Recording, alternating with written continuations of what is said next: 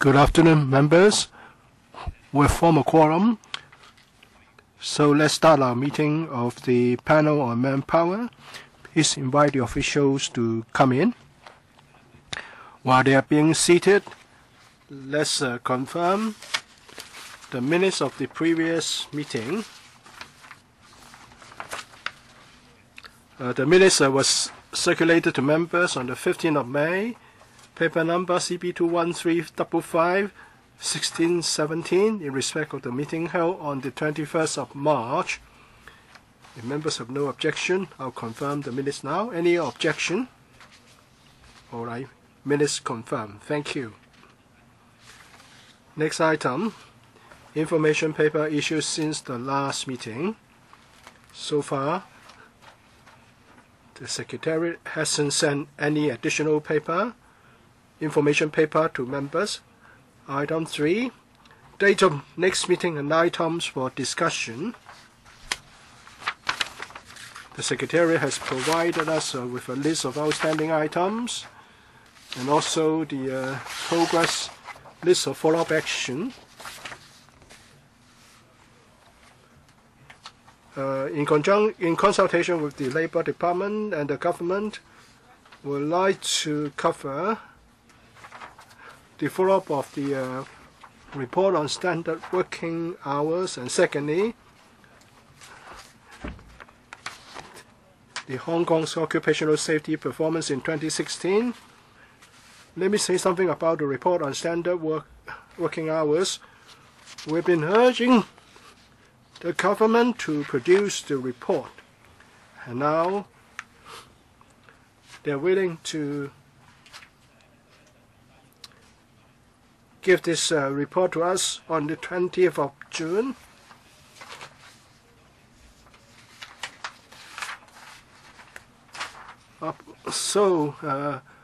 On top of getting an update, let's invite deputations. What do you say?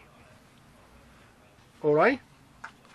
If there's no objection, we'll invite deputations to attend the next meeting. But that means we have to extend the meeting. We are supposed to start at 4:30, and we start earlier, 3 p.m. Okay? So for the next meeting, we have 2 items: Hong Kong occupational safety performance in 2016 and follow-up action in relation to the report on the standard working hours. Please invite deputations that you know to attend the next meeting. We're also going to upload the invitation to our website. The 20th of June will start at 3 p.m. The end time is 6:30. We can extend it if necessary. We'll start from 3 p.m. and end at 6:30. There will be no further discussion.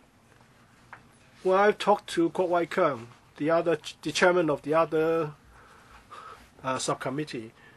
They will be inviting deputations to talk to them in June. So this is being arranged.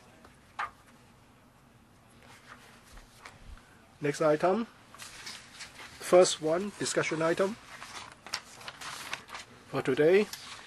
Major findings of 2016 annual earnings and hours survey.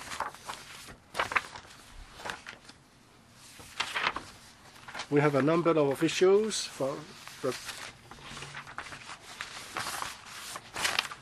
we have the Miss Agnes Low Kim Mui, Assistant Commissioner for CNS, Miss Wanda Yu, Senior Statistician, Labour, Mr. Raymond Ho Campbell, Assistant Commissioner for Labour, and Mr. Dasmin Hao, Principal Economist, FS Office. Can we have an introduction first before we proceed to a Q&A session? This is about major findings of the 2016 annual earnings and hours survey. I have a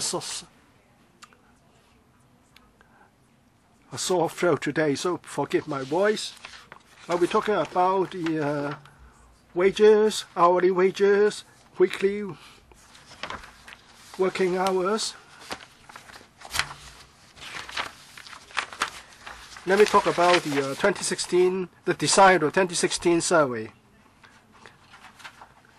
In terms of coverage, we cover major institutions and industries, irrespective of the size of employment.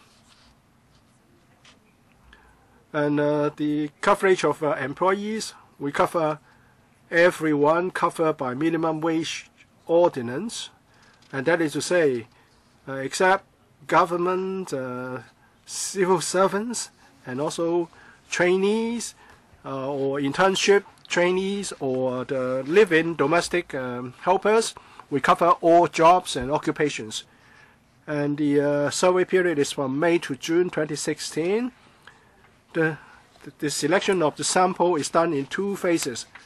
First, we choose among all the institutions and enterprises in Hong Kong 10,000 such entities.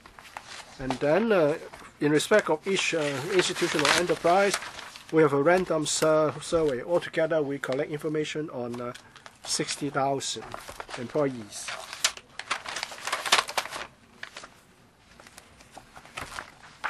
One of the important information we collect is the monthly pay. We follow the definitions in the employment ordinance. First, basic wages. Second, commission or bonus, which are not a gift. And also thirdly, guarantee bonus and allowances except EIM bonus. And then fourth, OT allowance. All bonuses and allowances or payment in kind which are given out as gifts, including food and residential accommodation provided by the employer, are not covered. We take into account the total wages of the employee in that particular month, including rest day pay and also the pay in respect of meal breaks are not counted towards the total number of working hours. The survey period is from May to June 2016. The median income in that period is 16,200 for all employees, an increase of 4.1% over 2015. And other percentiles levels would all register increases from 3.7% to 5.9% compared with the CPI, composite CPI, which is 2.6%, and the salary the wages were increasing faster than the CPI, composite CPI. So there was real growth in wages. And here's the breakdown in accordance with gender, age profile, and education attainment levels. Whether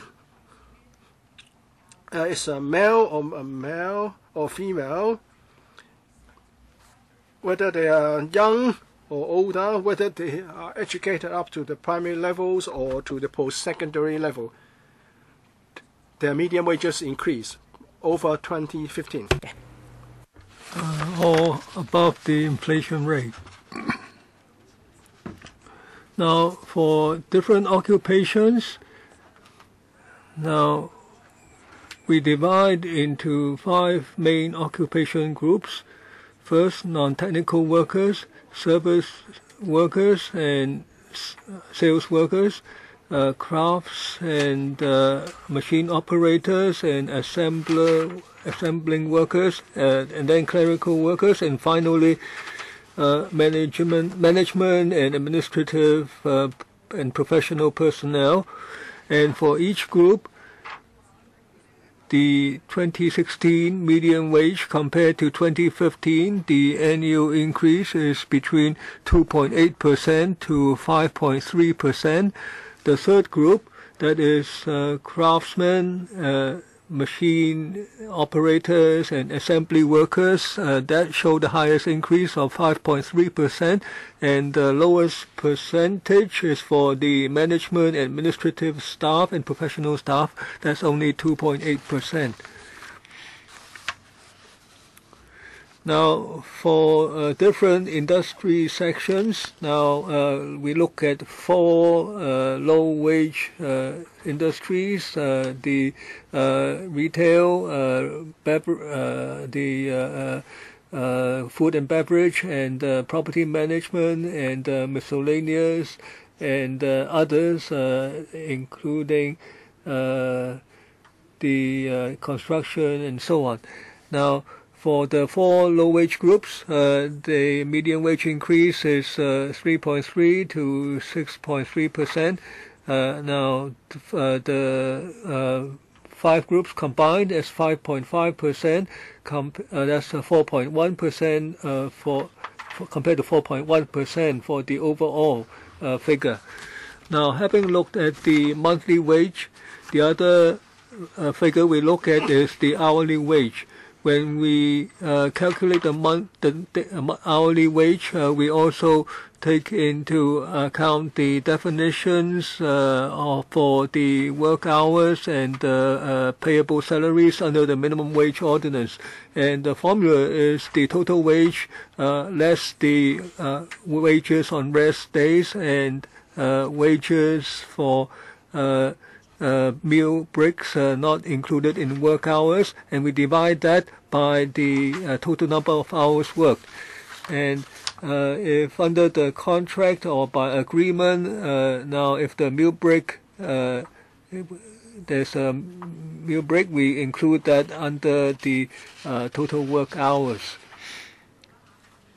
Now, this shows that in the period May to June 2016, the 50th percentile, that is the minimum wage, that's $65.4. That's 4% up on a year ago. And for the other percentiles, it's from 3.3% to 4.5%. That's higher than the inflation rate of 2.6%. And our survey showed that in May to June 2016, those who earn the statutory minimum wage, that's $32.5, there were 22,900, that's 0.8%, and those who earn less than 33%, that is the current statutory minimum wage, less than $34.5, that's 90,400, that's 3% of total employees. Now, how about by sex? Now, for male workers, the median wage is 73.5, and for female workers, that's 58.5%. That's about 20% less than for males. That's been about the ratio in the past years. Now, for workers of different age groups, for those in 35 to 44, the median wage is $75.5. That's the highest of the 5 age groups. The next highest group, 25 to 34, the median wage is $67.6. And ranking third is those 45 to 54, and their median wage is $67. Now, this ordering is the same as in 2015. Now, by educational attainment, of course, there are differences in wages, as can be expected. The median wage for the better educated those earn higher wages, median wages. Now, for different occupation groups, for non-technical workers, the median wage is relatively low, that is $42.5 per hour. The highest earning are those in the management, administrative, professional, and consultative personnel, and they make $106.5 at median level, and the ordering of the different groups are about the same as in previous years. Now we also analyze the distribution by industry groups for 2016. Those who earn the highest median hourly wage is the education and public administration, followed by finance and insurance, and electrical, utilities, waste management, and then finally construction. And of the four groups that earn the lowest median wages, they are the four low income groups. That is the property management, the food and beverage, the miscellaneous activities, and retail. And then we collected information on weekly work hours. That follows the definition of work hours under the minimum wage ordinance. There are two elements. First, the contracted or agreed work hours. Now if both sides include certain meal hours are included in to be included as work hours, then irrespective of whether the employer has to work during the meal hour, those meal hours would be included in work hours. The second element is the overtime hour, number of overtime hours performed at the instruction of the employer. Now, in 2016, the 25th percentile, the 50th percentile, and 70th percentile, the distribution is about the same as in 2015. For the medium level, the wage level, is 0.5% lower, and for the 25th and 75th percentile, no or little change. And this slide shows, as members requested last year, the annual household survey. Now looking at 2016, now on the consolidated household survey data, now for the period April to June in 2016, the median work hours is 42, as 4.5% compared to a year ago.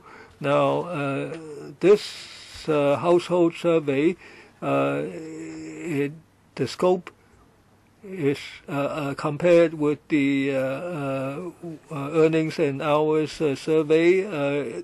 Now the household survey has a wider scope. Now the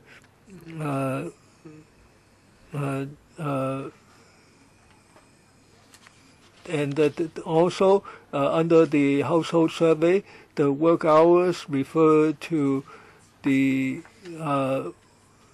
actual work hours within the 7 days before the day of survey. In other words, if there were breaks that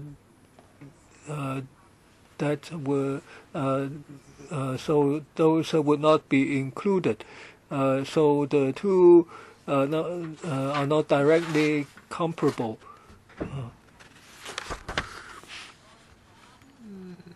And now we look at the low earnings industries.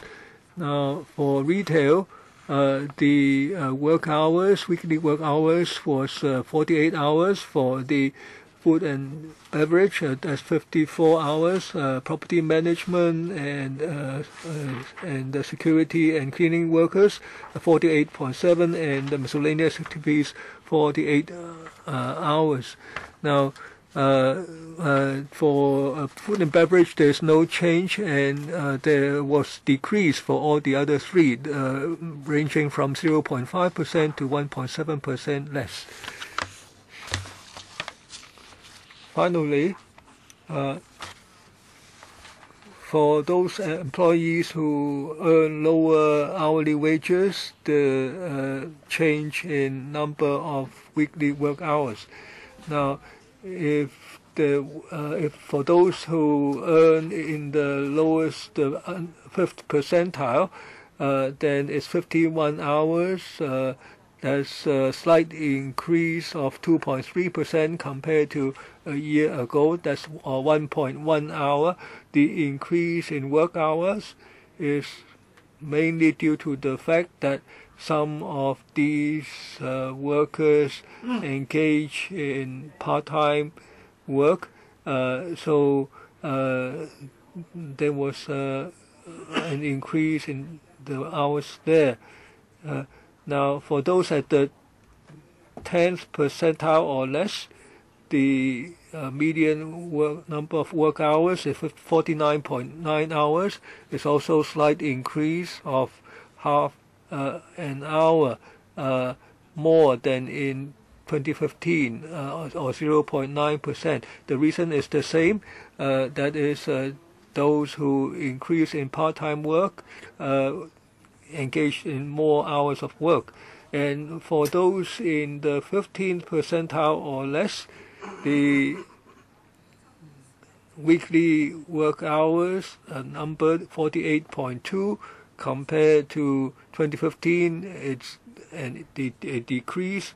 For the two groups under 20th percentile and 25th percentile, the number of work hours is the same at 48, same as in 2015. Thank you. So members will now ask questions, but I'd like to remind you, because we have another item of agenda where deputations will speak, so we will end our discussion on this item of agenda at 5:15. So we have to ask shorter questions. Several members have raised their hands. Luk Chung Hong, Ho Kai Ming, Kwok Wai Keung, Lo Kun Chung, Poon Siu Ping, Lau Siu Lai. Any more? If not, I draw a line here for now. If there is time, I will speak too. If not, I will not. 3 minutes, please. Please be succinct in your question and also for the answers. Luk Chung Hong first.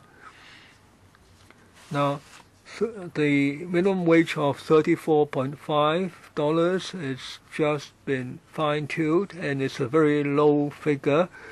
Now, in 2016, those who earn less than $34.5 is only 3%. This year, it should be less than 3%. Now, for protective minimum wage, it should cover 10% in other countries, but in Hong Kong it's less than 3%. I think the government should really review at the next opportunity, and also we should take into account overall economic growth and the overall trend in wage increase. Otherwise, the figure will be lower and lower, and at one point it will be zero, so the minimum wage will be totally meaningless. And also on the definition, now under item 21, the number of work hours means the contracted and agreed hours and the overtime hours. Now this is problematic. In Hong Kong, you can give in a large pile of documents just you are about to leave for the day, and the employer will say that you can take care of that. Sure. So it's regarded as voluntary OT. This is particularly serious or common in the banking sector or design trade. So we should take into account the actual working hours.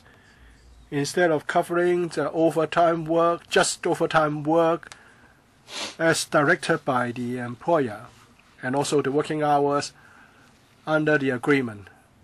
Well, maybe your question is more relevant to the minimum wage, but this is just a survey.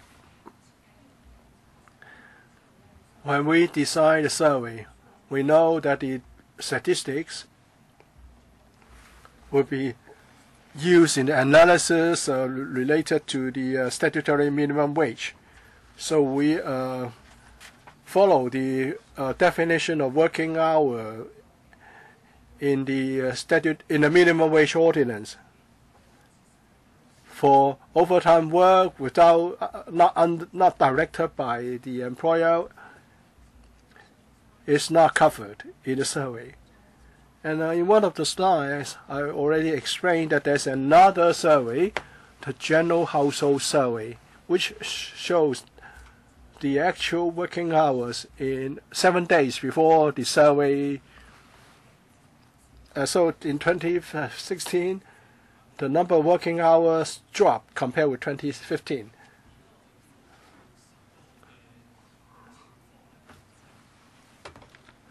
Mr. Ho Kai-ming. It seems that the lower the pay, the longer the working hours. For example, restaurant, 54 hours. And for those earning $36.6 an hour, they work 51 hours. And also for those working an 8-hour day, they have to work 6 days in a week. I know this is the Census and Statistics Department. Did you try to ascertain the reason why they have to work so many hours? And also for the Labor Department, we know that the lower the pay, the longer the working hours. What will the Labor Department do to address this problem? CNS Department. I won't repeat the definition of working hour. For example, if you look at the retail trade, the median working hour is 48 hours, covering 2 parts. The working hours under the agreement or the contract, that is the contract working hour, and secondly, overtime work. From the analysis, overtime hours account for just 2 to 3% of the total working hours. So the long working hours is due to the contract. So it's in the contract that, roughly speaking, the employee has to work 48 hours a week. Yes, generally that's the case. But of course, it's very individual. Standard working hours, the committee has submitted a report containing some recommendation. As the chairman has suggested, in the next panel meeting, we'll have a discussion on the report and how to follow up the matters. Within the current term of this government, we would like to set some direction for the setting of standard working hours. Well, as the CNS department has told us, the contract states that it's 48 hours, and still the government wants to introduce contract working hours. So the end result is that we are going to have a lot of employees working long hours under the contract. Mr. Kwok-Wai-Keung, the adjustment to the minimum wage rate, and every time we have an adjustment, the number of people benefited from the adjustment drops.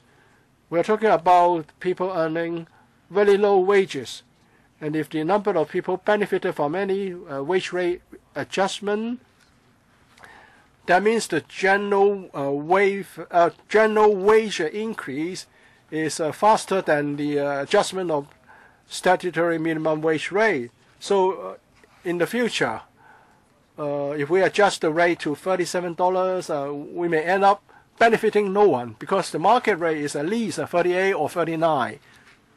So what's the use of setting such a minimum wage rate? And also, when can we have annual reviews of the minimum wage rate? We have been talking about working hours. Now you ask for information on the working hours sanctioned or requested by the employer. But for many clerical staff and other employees, they have this culture that one should leave last for the day. Otherwise, you are the first to go in next year's reorganization. So how can we make sure that we really reflect the true situation through the survey? Well, for security guards and cleansing workers, yes, they are low-wage earners. But what about the retail and restaurant workers? You know, these sectors are favored by young people. Are you going to ask young people to take up low-paid jobs and nothing else? How can we nurture our future generation if what they can get are low-paid jobs? Well, I think your questions are related to the minimum wage, and perhaps they can tell us something about the sampling technique. Well, the information was collected from the employers. We asked the employers to produce company records in answering our questionnaire for OT not requested by the employer. For example, the employee takes something back home to work on, or is done voluntarily, the employer would have difficulties in furnishing the information or data. So the Standard Working Hours Committee did conduct a general household survey some time ago to collect information on working hours. Why don't we have someone from the Labor Department to answer questions on minimum wage? Well, yes, there are someone from the Labor Department, but this item is on the CNS survey.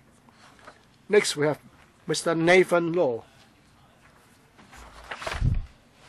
According to the survey, the median is 16,200. For cleansing worker, it's just 8,700. It's half of the median wages, which I think is the result of government, partially because of government action. If we look at the contract awarded for cleansing operations in some districts, the general wages increase, but the contract sums decrease. Look at Wan Chai. In 2014-2015, the contract was awarded to Baguio. And then in 2015 and 16, the contract sum dropped when the contract was awarded to another operator. So there have been cuts. Where did the cuts implemented? Of course, it's the cleansing workers' pay. There are 18 public toilets in Wan Chai. 15 of them have nighttime shift workers reduced. For Central Western District and Kwai Ching, they are in a similar situation. So we can see that from this survey that many low-income earners, including cleansing workers, as the biggest organization in contracting out such services, and the median pay for cleansing worker is just $8,700. The government is one of the contributing factors. You are one of the culprits. Would you take a hard look at the survey and make amends? Would you be willing to look at the outsourcing system? For example, you can give different weightings to the service quality vis-a-vis wages. But this should better be discussed on another occasion. All right, I have a question. Do you think it's reasonable for cleansing workers to earn $8,700? Is the government contributing to this problem? Well, today's item is about a survey. So what do you say about the median wage of $8,700? Of course, the median wages of different industries varies a lot. It has to do with the structure of the trade. For example, for cleansing workers, most of them are grassroots employees. Compared with the banking sector, there are many skilled employees, and the median wage will be higher. So that explains why the median wage for the cleansing workers is so low. Mr. Poon Siu Ping. Thank you, Chairman. When you talk about the median wage, 16,200, an increase of 4.1%. You cover overtime pay. And I want to know whether you can have further breakdowns. What's the ratio accounted for by overtime pay? And in slide 20, on the question of working hours, a restaurant, no change. For the other major industries, there's been a slight decrease. Can you explain why? And in page 96 of your full report,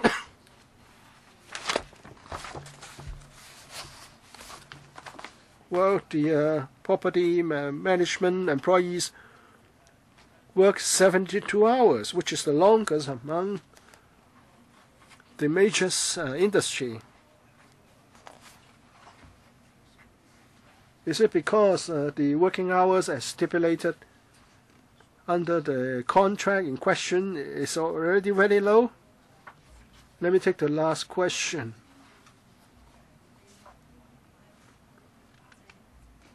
For cleansing and property management industry, many of these employees are security guards, and many of them are working 12-hour shifts. That's one of the reasons the weekly working hours in this industry is longer. And we do not cover government employees in the survey. For contractor staff of government, they will be working both of the government and also private housing estates. So we do not distinguish the two groups. We just look at the actual working hours of their employees. And we do not ask whether their employees are working for a government contract or other contracts. For the first question,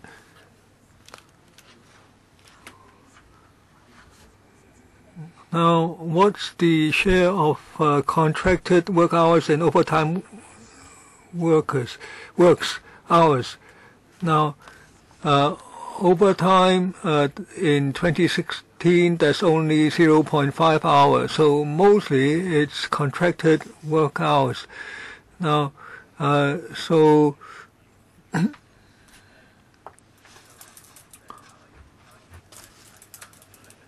next Lau Siu Lai and then Leung Kwok Hong. Several comments because it's not the right departments who are represented here. Now, for the cleaning workers, the hourly pay is the lowest, and last time concerning the budget, I asked for some figures, and I found that the cleaning workers directly employed by the government, they earn about $12,000 per month. For the outsourced contracts, the wages are at the workers earn minimum wage. So the outsourcing system arose because it said that the government was not good at management, or it requires too much manpower in management. The purpose was not to exploit the frontline workers. So I think the government, when it outsources, it should specify the terms so that the cleaning workers and the security workers should be the same as those workers directly employed by the government. The taxpayer is willing to pay more for better management, not for exploitation of workers. So whether it's the Food and Environmental Hygiene Department or other departments, they should take this into consideration. Now, looking at the distribution of regarding work hours, for 54.3% work more than the contracted work hours. So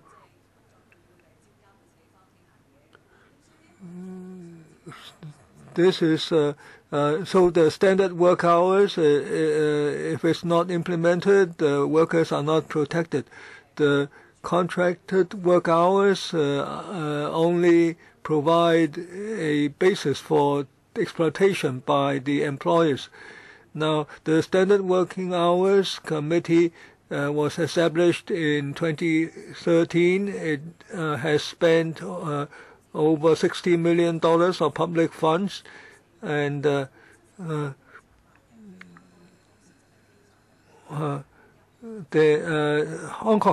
Hong Kong people work a very high number of hours if you look at the statistics. Also, my third comment is that it's very strange. The ratio for between the differences between the sexes has widened. So the Labor Department has to reflect on how to protect women's rights, and in the relevant panel I will follow this up. Now, we can talk about this next time. We will discuss the standard working hours next time. Next, Leung Kwok Hong, and then finally Siu Ka-chun. It's very sad. In 2005, I went with a colleague to the UK to study matters about social welfare. There was this concept of social inclusion. We want to be against social exclusion. Now, we talked about how to give people work and to give them a reasonable earnings wage.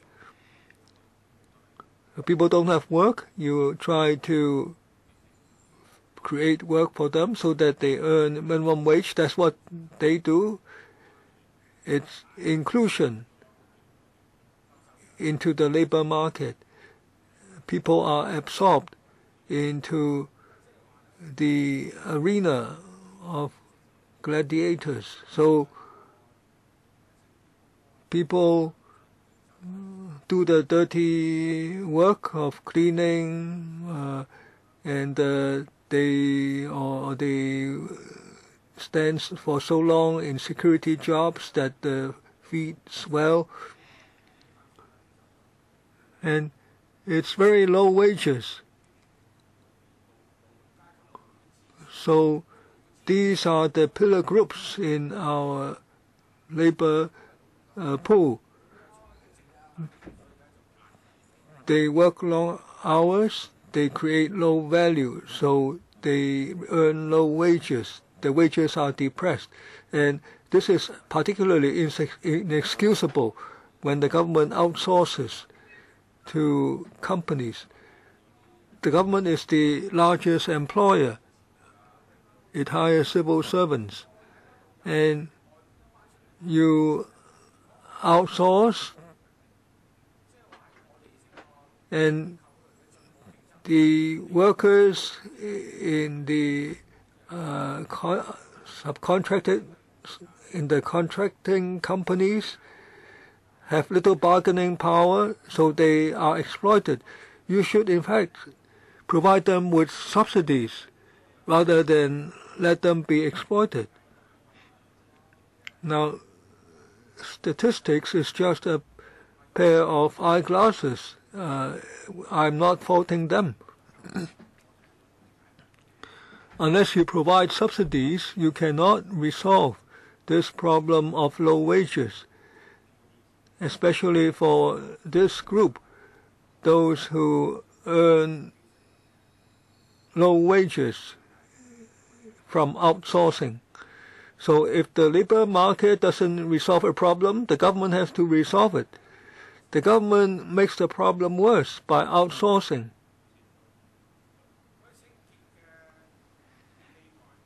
The cleaning materials and equipment increase with inflation, but the wages fall. At Kayib Estate, those who wash the floor, I dare not approach them because these are the old ladies. They are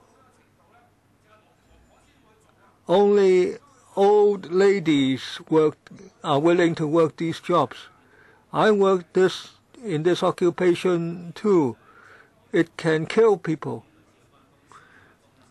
Now, we can discuss in future on wages and work hours. Next, Shiu Ka-chun, the last member to speak. 30 years ago, there was a song by Zhang Aijia on being busy and blind. Now, this song is appropriate today. Hong Kong people are busy, you are blind. Hong Kong has almost the highest number of work hours. A bank said Hong Kong people work about 52 hours. That's almost that's quite a few hours higher than Bombay. Now, which ranks number 2. Now, and the work hours doesn't even include those overtime hours outside those agreed or contracted. So we just know that the work hours are very long. The government says there are different opinions. Now, in standard work hour arrangements abroad, there are different industries covered. Now, the government says that it will seriously consider the views of the Standard Working Hours Committee. Now, after 3 years of discussion, as Lau Xiulai said, a lot of money has been spent, but the proposed legislation on standard work hours has not been implemented. Now, the government has to provide response on the appropriate level of standard work hours. Now, we are discussing today the statistical findings. We should leave policy issues to another meeting. Any response from the administration? Now, on the follow-up on work hour policies, I believe there will be more in-depth discussion at the next meeting. At the next meeting, one item of agenda is the progress of the Committee on Standard Work Hours. Now, Fernando Cheung will be our final speaker. Please be succinct because deputations have arrived for the next item of agenda. Yes, thank you. The members just now have already said that Hong Kong has low wages and long working hours.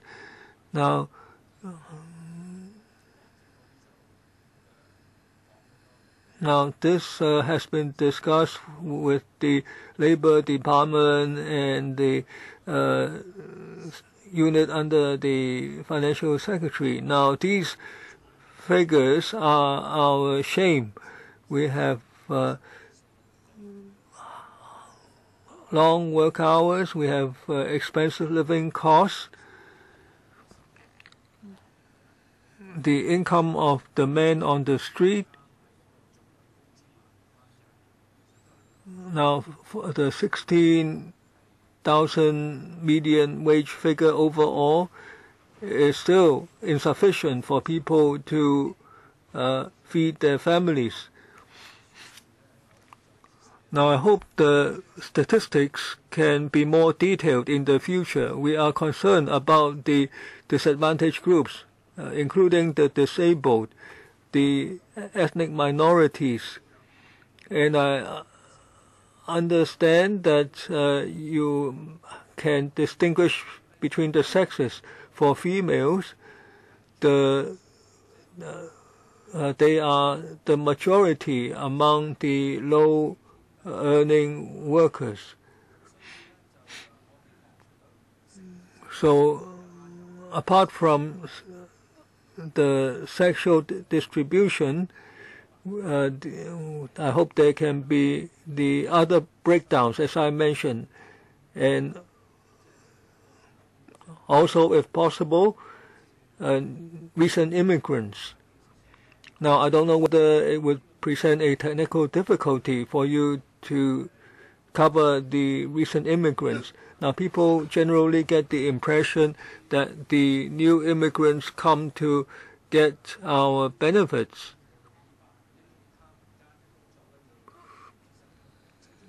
But I have come into contact with many new immigrants, especially women. They are willing workers, they earn low wages,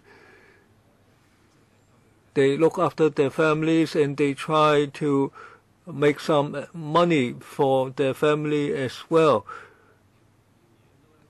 They earn low wages. I think if we cover these groups, it would present a better picture of our society. Statistics Department.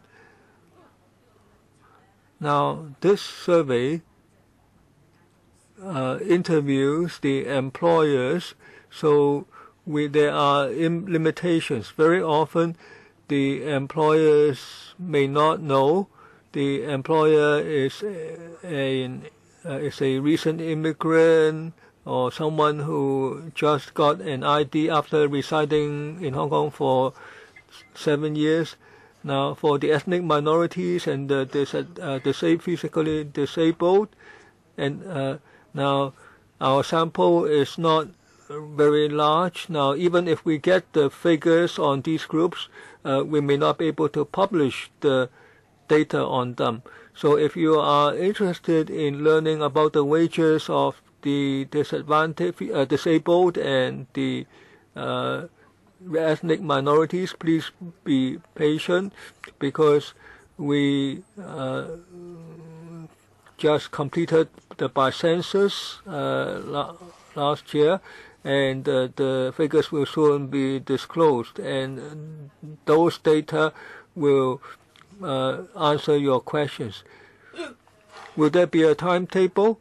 I'm not responsible for that project, so I don't have a firm timetable, but I believe most of the reports would be published within this year. Can you improve your study methods? Because you said you covered 60,000 employees and 10,000, about 10,000 companies, employers. Now, but because you don't actually interview the employees, it may not present a true picture. Now, we consider the issue when we calculate the hourly wage of the employees. We need accurate data on how many dollars of wages are being earned, and we need to have work hours up to the minute. So we need the employers to supply the internal record. 佢收取嘅工資 For a selected employee who would like to take a look at the payment slips and relevant records, if we go to the employee for the information, well, it's not going to be more accurate. Unless there's a very clear statement issued by the employer that generally the employee, in answering this question, would round up certain wage figures. Example, 9,500, he may tell us it's 9,000 or 10,000. And working hours is even worse. For example, if he worked for half an hour of overtime, he may say 1 hour. But in the information from the employer, it's more accurate. It's 21 minutes, then it's 21 minutes.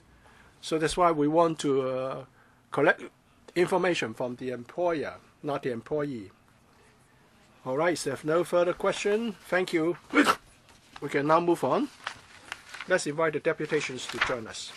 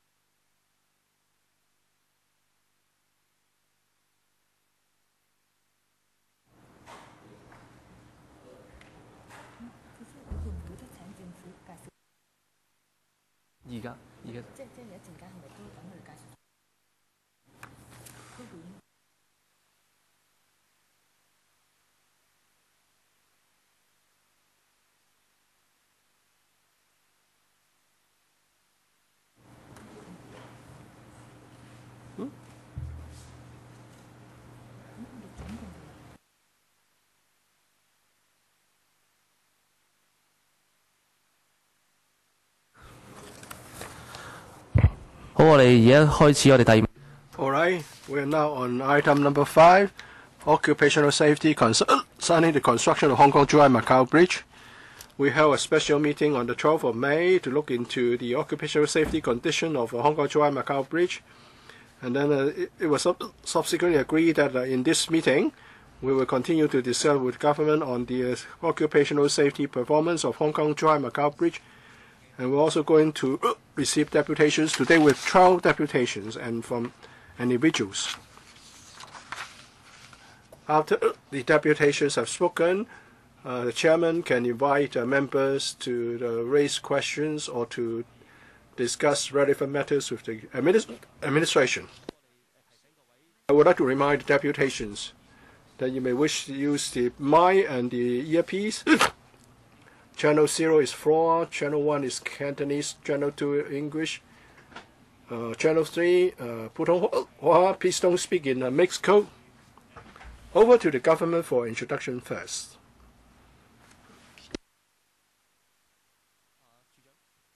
Commissioner?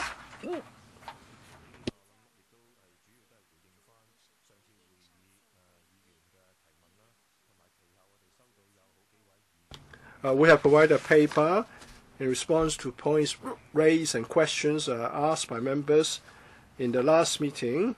The paper fully explains what the Development Bureau and the Highways Department in relation to this particular accidents, what kind of safety measures and management measures and rescue measures have been put in place, as well as contract, tender, and related matters.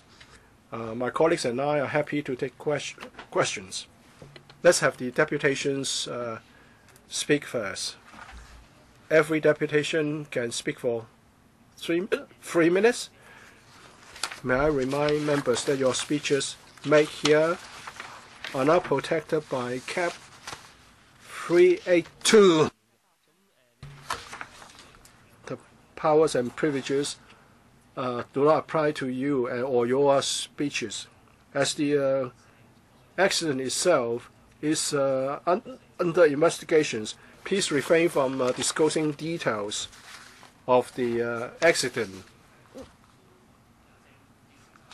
The first speaker is Mr. Jiang Man-kit. Thank you, Chairman.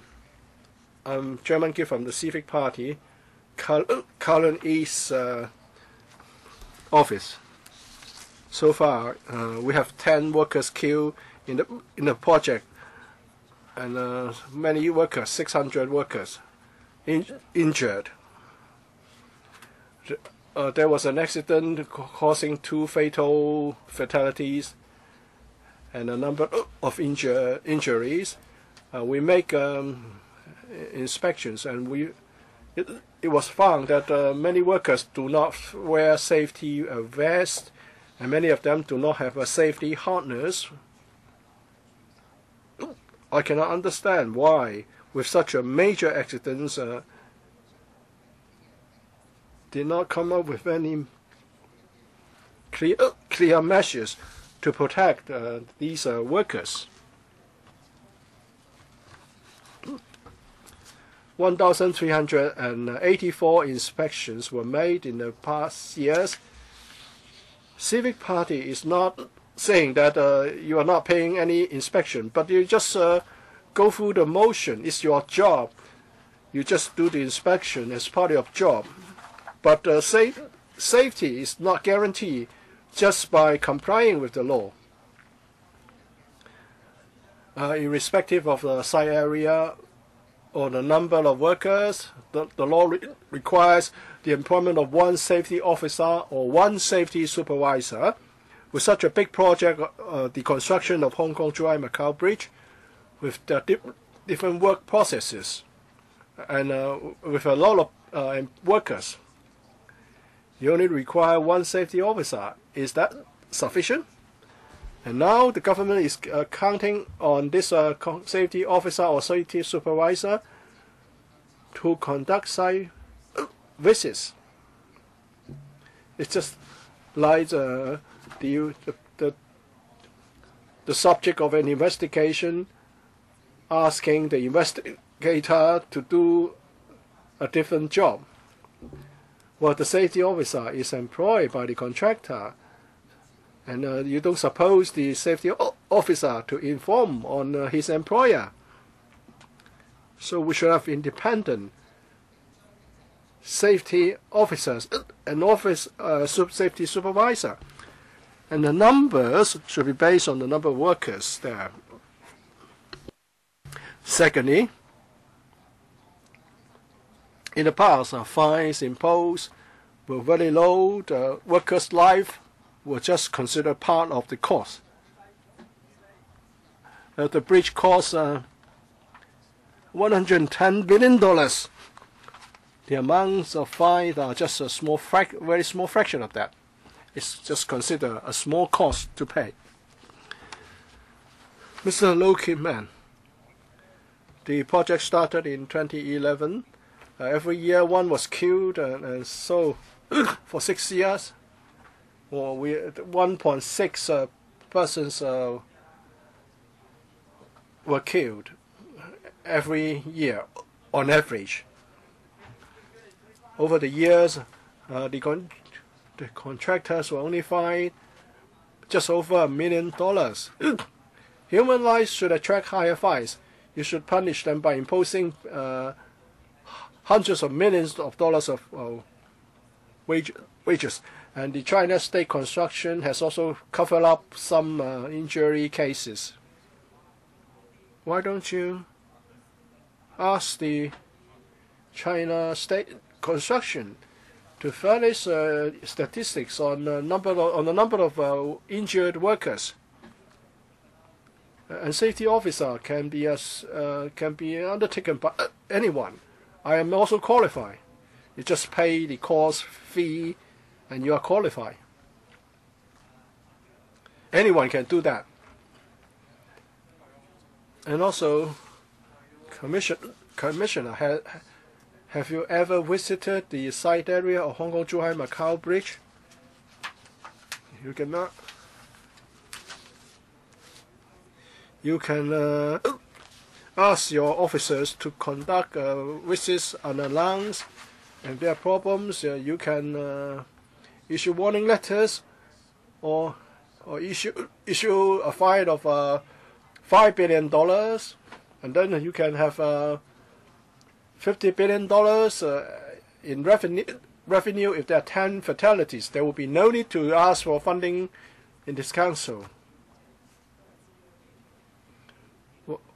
Well, the money comes from the CPG, where it's a pro-communist government policy to build the bridge.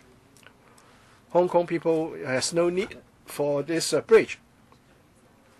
What do you want us to ask us to pay for the bridge project? That's all for me, Chairman. Next, Wu Shui-san, Ms. Wu Shui-san from Labour Party. I have submitted a written paper. Acting chairman asked us not to talk about details of the project, but how can I express my views without mentioning the project details? The accident had everything to do with the rush for the project. If the contractor did a proper assessment, and if the safety harness was properly produced, then when the platform gave way, the workers will not fall into the sea, and those lives were lost due to the rush. If there's no rush, you can wait until it's the low tide, and then you can remove the platform instead of raising the platform. The platform would then not be falling into the sea.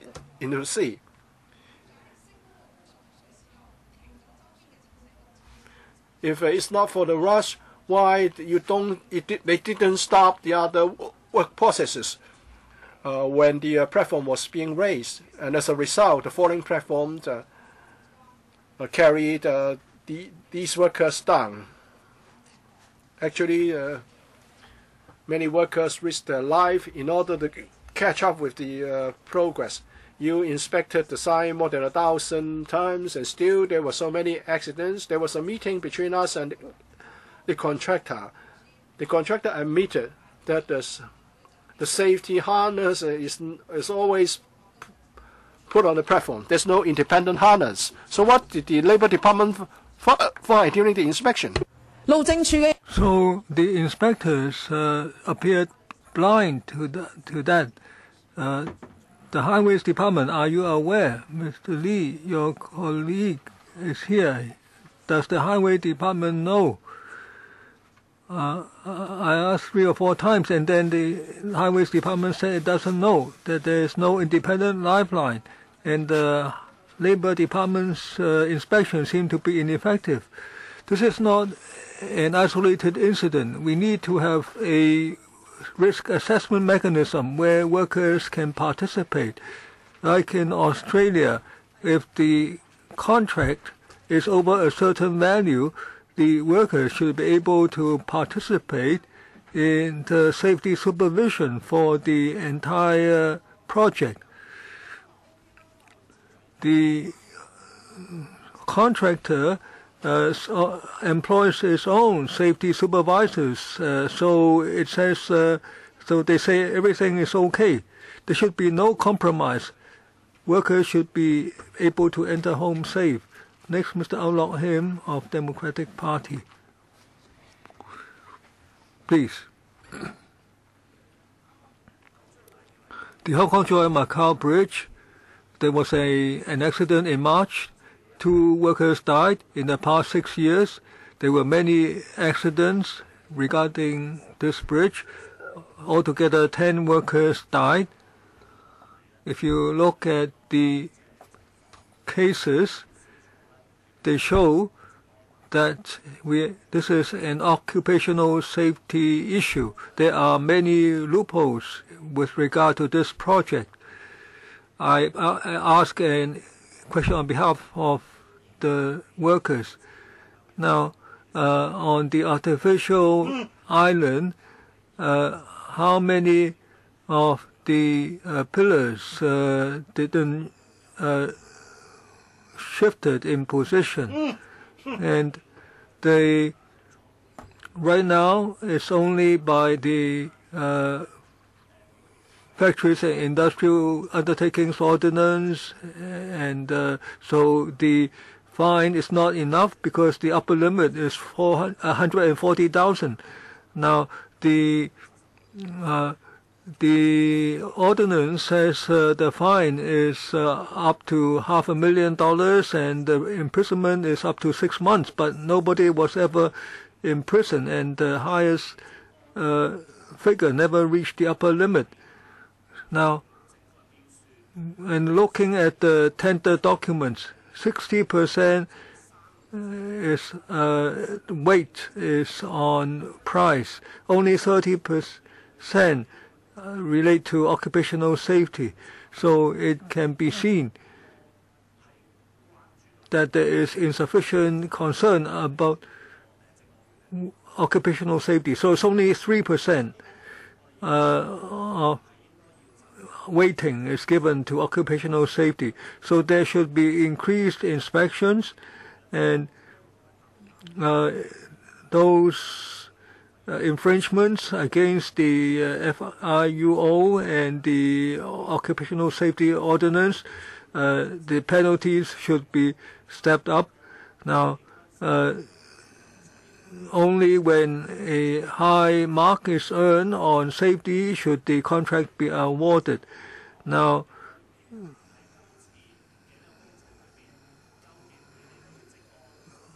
on occupational safety, apart from the 3% weighting, what else have you done? Why is it that so many workers die? Your inspections are very limited. If you don't change, only what we'll see is that more workers will die. Next, the Joint Association on Mechanical and Electrical Works. We have provided a written submission. We will not add more figures, a few points. We should review the occupational safety inspections and follow-up work on work procedures. Are the measures really implemented, or is it just superficial? And can we have figures on the fatalities, how many are on local workers and how many imported workers or of ethnic minorities are there. Now, there are safety officers on the projects, but they have heavy workload and they work on their own. So there is fragmentation on the occupational safety health. So the main contractor should employ the safety supervisors so that there can be centralized management. Now, we need a lot of safety supervisors, but now they don't have these supervisors do not have to be professionally registered, and there should be registration system for safety supervisors so that their status can be increased so that they can do a better job. Now, on safety training, the Labor Department has open talks. Now, the arrangement is good, but the time is but it takes place at hours that workers cannot attend. So the times of these classes should be facilitate the workers. And those who are responsible for work safety, the Occupational Safety Health Department should provide more training to them. Next, Mr. Leung Hoi Fu on the of the LinkedIn Sea Association. Now, so many workers die, and money has been poured down the drains in respect of this project. We know that, but now workers are being pushed into the sea one after the other. Now, if government officials tell me that the 10 deaths are too puny, then I would ask them to go home along with Chow Ho Ting and C.Y. Leung. We all want to be reunited with our family after work, and the media have reported on this. Some workers, they followed the safety standards in accordance with international practice, but they were fired as a result. This is typical of Hong Kong society. The good people are penalized, the bad people are treated well. Now, if you manage to keep your life,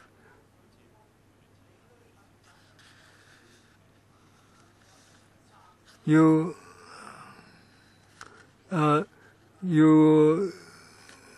health will be ruined by the time you are cured years later, because the money is spent in the infrastructure, on the infrastructural projects rather than the hospitals. Now, the Labor Department should deploy undercover workers, investigators. Then the law enforcement will be more effective. Those who infringe against occupational safety, those contractors should immediately be dismissed. We should value people's lives, and I should tell the FTU that you should not sell out the workers' interests. And please, everyone, value lives. Next, Lambton Social Network. Now we are going to talk about the work safety of the Hong Kong-Macau Bridge. At the end of this month, the bridge should be completed, and at the end of the year, the vehicle should be able to go through. In 2014, there were several accidents. For instance, an excavator fell into the sea. Then in 2015, there were more fatalities. A worker was hit by a brick, and then a worker fell with the railing, along with the railing, into the sea, and then the work platform collapsed, and a worker fell, and then in May this year, there was a fire break out, and a South Asian worker fell from height. So, and the work platforms collapsed. Life belts were not independently attached. The whole anchorage fell along into the sea. The Hong Kong-Macau Bridge is a matter, has become a laughing stock as far as safety is concerned.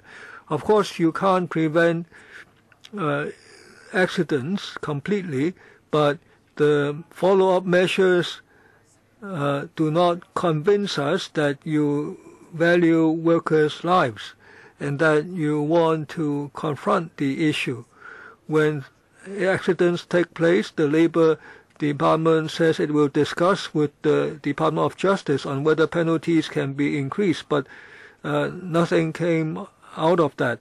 The Labour Department has issued improvement notices, suspension notices, and 329 prosecutions, but fines only amount to a couple of $1 million. No one was held responsible. So this is what we see in 2017. Is such handling convincing? Will you be able to sleep at night? May I ask the officials here. Recently, a resident told me that at least we know about the number of fatalities in Hong Kong. In the mainland, they wouldn't even hear about it. Next, Hong Kong and Kowloon Workers' Union. Just now, speakers talked about the accidents in respect of the bridge. Basically, our union is very concerned about accidents. In 2015, in the first quarter, there was a substantial increase compared to previous years. Now, we know that a good safety system and sound follow-up and implementation are all essential. But is everything implemented, or is it only talked about? Now,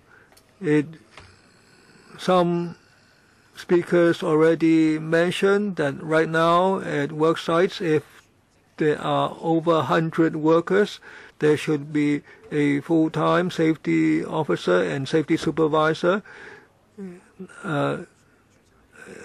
The safety supervisor would be required if there are over 200 workers. The safety supervisor doesn't have to be registered. Very often, a safety supervisor has to be responsible for a number of sites, so he relies on the frontline staff. The safety supervisor is not required to be registered. He or she may have attended a simple course or he is a senior worker, a gangsman, and then he can assume the role.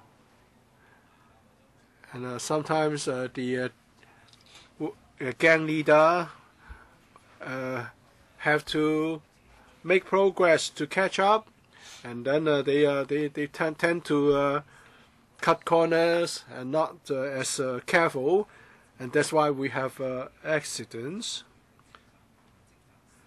So we have to look into whether the functions of safety officers and safety supervisors are clearly set out, and if there's a rush, and then the worker who is also a safety supervisor, well, he's in two minds. He may compromise on safety.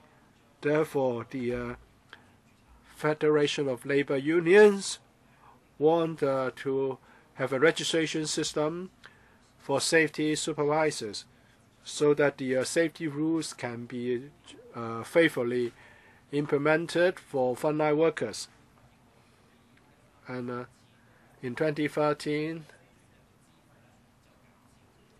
the contractor reduced expenditure on safety in the contract with Development Bureau. That's the most undesirable. There should be no compromise on safety. Next, Mr. Chan Pak Kan, construction site union. Well, is the Hong Kong China Macau Bridge is also known as a Nai He Qiao. That means a bridge in hell. There were totally 700 days of the stoppage. If they have been doing a good job in safety, we're talking about 2 years in suspension of work. The project would have been completed a year ago, and now it's 2017, and the project is still not yet completed. The Commissioner for the Labor has issued so many suspension notices, totaling 700 days of suspension. The contractor should have improved safety, but no improvement was made. Why? Because they have factored in the cost of workers' lives in the total cost. Well, if one is killed in the works, well, the insurance company would pay the compensation. It's just part of the total cost, which is a huge sum of money. In the accident on the 19th of March, we see some reports saying that there's an I-beam hoisting platform, and on the deck there are vehicles going and coming. When the two I-beams are not anchored, the platform under the I-beams would shift. And as a result, the workers was injured, the entire platform plunged into the sea. According to some news photos, next to the working platform, there's a metal scaffolding with no holding place for feet or hand. The workers work like they are birds. So my question for the Labor Department, did you issue this particular guideline to allow them to do this? This shouldn't be allowed, but we did see that's what the construction site looked like. I hope the Labor Department would salvage the working platform and conduct a follow-up investigation into the causes. On the other hand, there should be a comprehensive review by the government. Safety should be undertaken by independent people, independent safety officers, instead of asking the contractor to hire them. No one wants to lose their job. If they work for the contractor, they won't do anything. Safety officers should not be hired by the contractor, and the safety committee should have workers' representatives. And if there's an accident, you should not just impose a fine on the employer. On the mainland, workers who got killed would lead to imprisonment of their employer. I hope this can be introduced into Hong Kong. Mr. Yu Guang, I'm from the Hong Kong Occupation Safety and Health Association. Our organization is an alliance of different organizations responsible for occupational safety and health. I understand the concern of everyone here, but it's also a technical issue. Is the main cause of the accident the safety harness? I'm not in a position to say what the harness was like, but there's more than one cause. Just as the Dao De Jing said, one thing leads to another. There are priorities, there are different causes. And now, before the investigation is completed, it will be too much of a rush to come to conclusions. It would be irresponsible. I think we should let the authority to conduct the investigation first before we hold anyone accountable. Because of time limits, I can only say something about how the safety officers see this. After the accident, there are people saying that the safety officers and safety supervisors are not independent, or they are not competent enough. This is most unreasonable to these workers, these safety officers. The employer, i.e. the contractor, has an absolute responsibility to provide a safe working environment. A safety officer under the law is there to help the employer or the contractor to provide a safe and healthy working environment. So he's an advocate in this regard. There's no reason to suggest that it's about the competence of safety officers. Some also accuse safety officers of not being independent. Well, under the law, safety officers have to be registered, and we have a set of professional code. If someone violates the code, he can be disciplined, and also the Labor Department can also conduct the investigation and hold the officer accountable. We are there to make the suggestion to the employer. If the advice given, if safety procedures are not followed, we can call the Labor Department through a hotline. But this can be done by not just the safety officer, but everyone, every worker. So I don't think there's any problem with the power enjoyed by the safety officer. I thank all the deputations. According to the administration, since 2011 all the way to 2017, the Labor Department has conducted 1,384 inspections, issued 51 notices to suspend operation, and 237 notices to make improvement.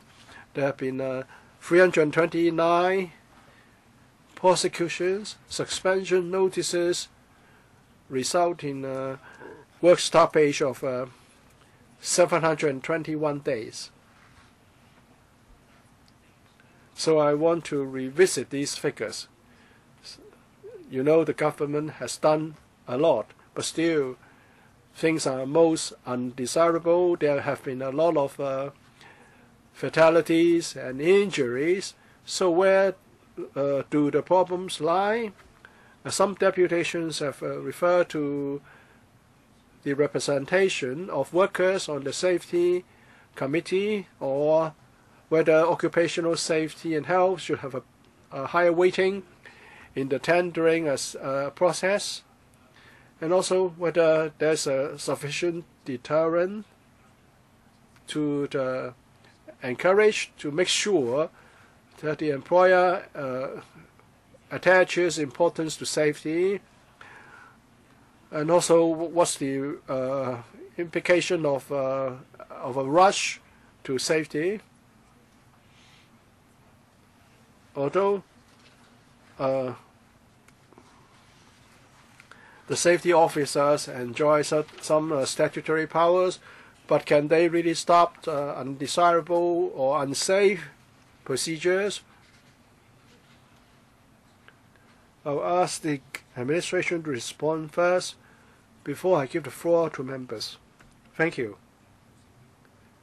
Let me respond to the suggestions or questions raised by the deputations, and I will be saying something about the work of the Labour Department, and then the Highways Department and the Development Bureau would also be saying something about their jobs.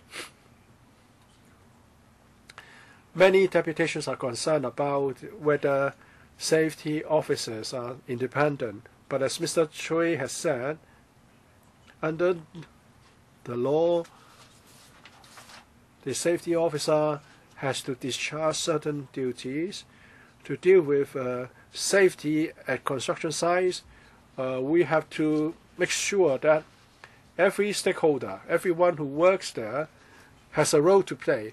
And of course, different departments, Labour Department included and Works Department included, and also the project proponents, for example, in respect of Hong Kong Macau Bridge, is the Highways Department. Every stakeholder has to do its job in designing the work processes, and in the assessment of risk, and in the adoption of construction methodology, and the provision of safety devices to workers. All these are ultimately borne by the contractor. When a contractor takes on such a big project, he will be very careful. He should know how to hire professional people to achieve such objectives, including architects, engineers, surveyors, site workers, and also a sufficient number of safety officers to ensure what has to be done will be done. And as Mr. Yu has said, we should not ask the safety officer to be responsible and no one else, because ultimately it's the responsibility of the contractor to ensure everything is proper. And everyone has to play his or her role in the risk assessment, and questions have been raised about whether we have done enough inspection. Well, resources permit, we would do more inspections, as we have stressed time and again, and we're not just talking about Hong Kong Macau Bridge. Because of the sheer number of accidents, especially in such a big site, and many accidents involved persons falling from a height, and we have taken targeted measures. In end of May, in early May, in April, we all took targeted action. Now, we conducted over 2,000 inspections. We issued over 400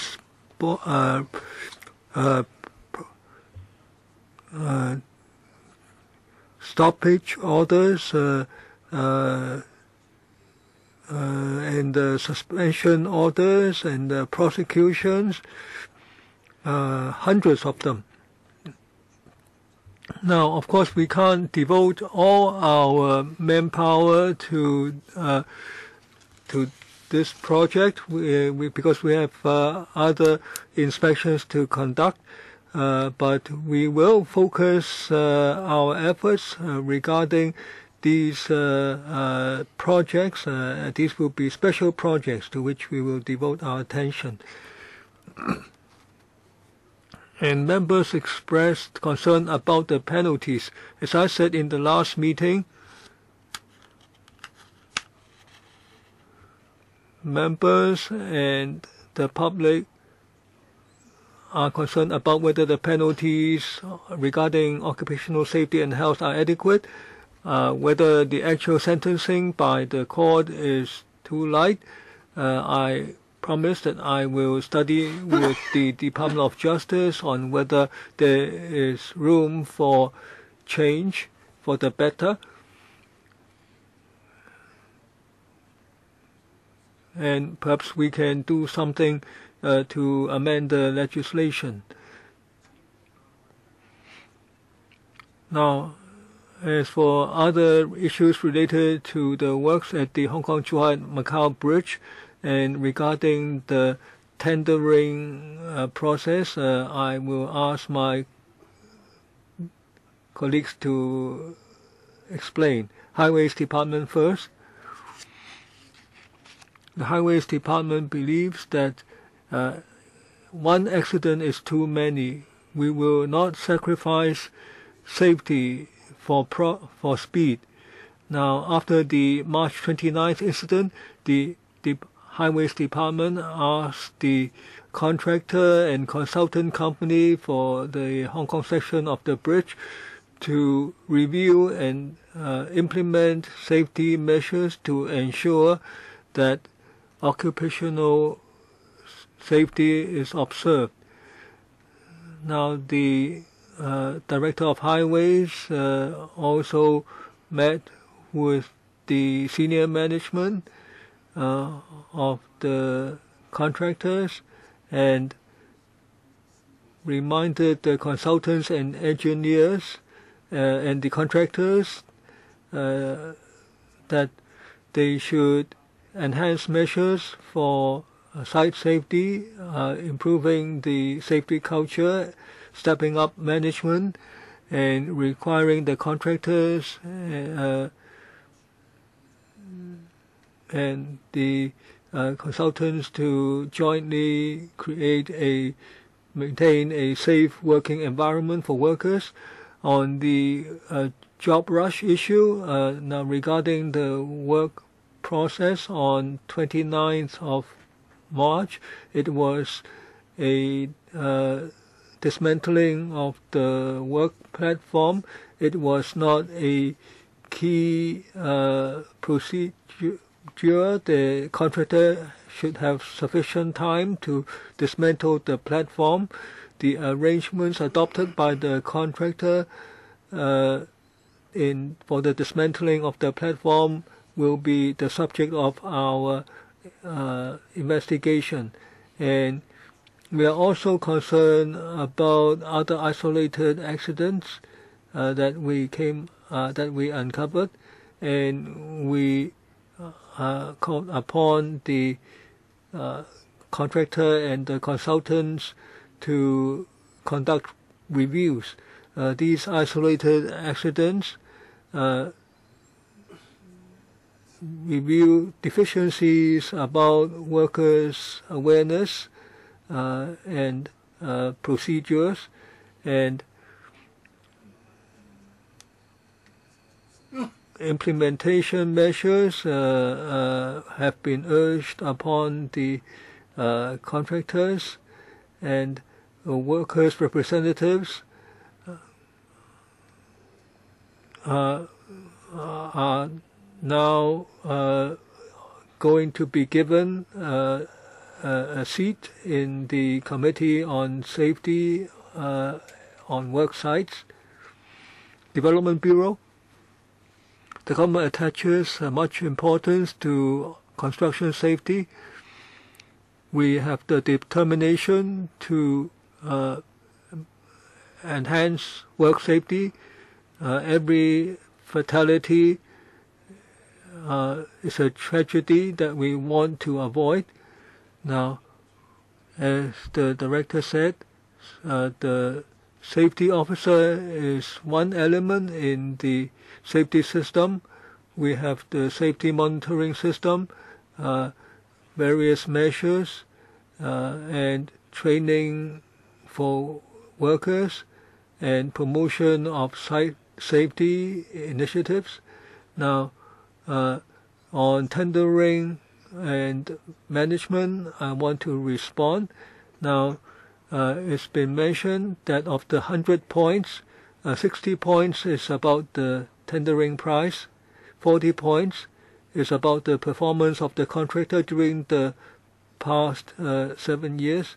Now, 37 points is about management performance, job quality, and work and the safety performance.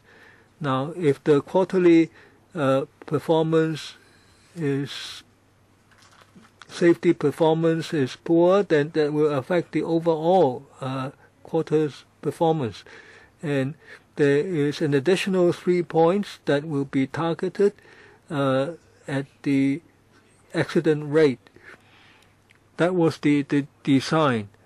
We conducted some sensitivity analysis regarding the 3%. Now, as we said, it's based on the performance in the past 3 years. Now, if the performance for the past 3 years was poor, then only if the tendering price was lowered substantially would that be outweighed. So it will affect the company's tendering in the coming 3 years.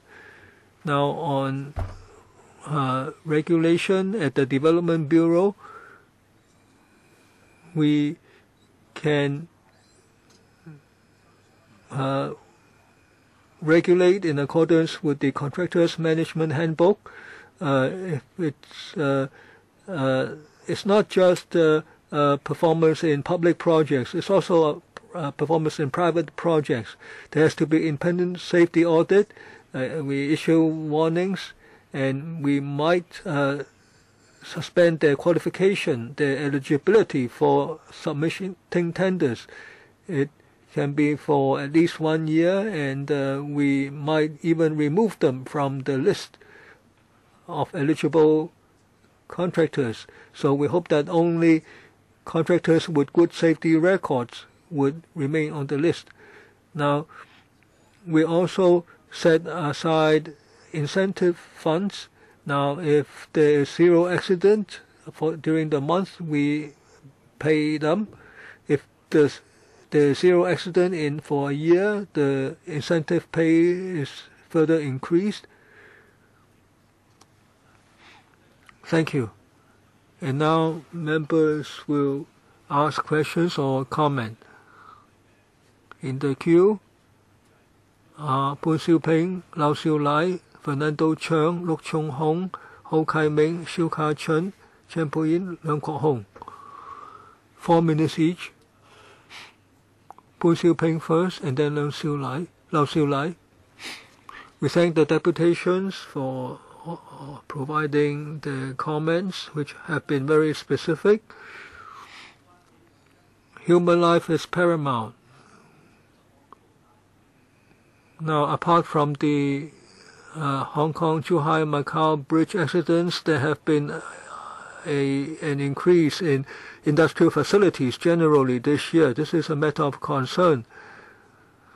Now, 7 or 8 lives have been lost in respect of the bridge.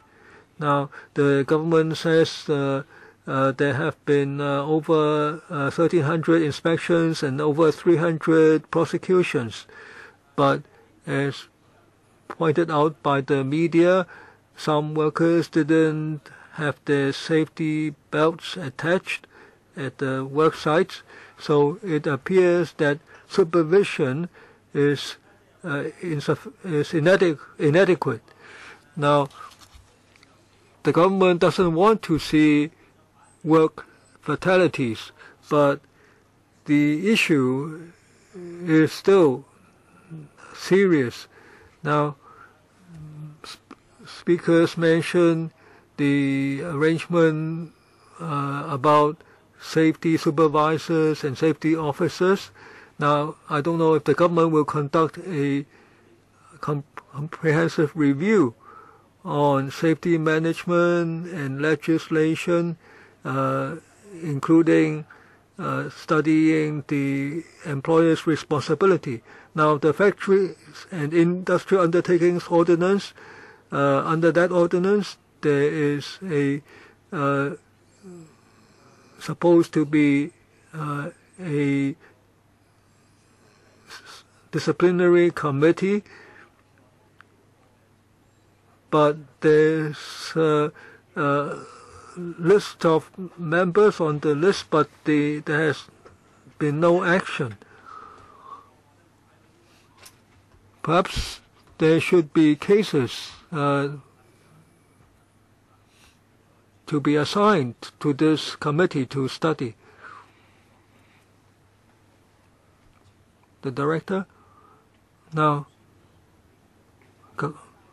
Commissioner? Now, I already said that we are considering a review of the legislation. We are conducting preliminary work. We have reference to similar legislation abroad.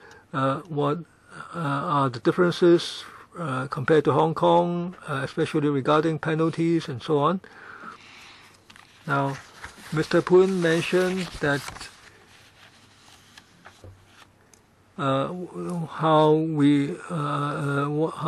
mentioned a question about how we manage the safety supervisors. So I asked Mr. Wu, our assistant commissioner, to elaborate. Now, the member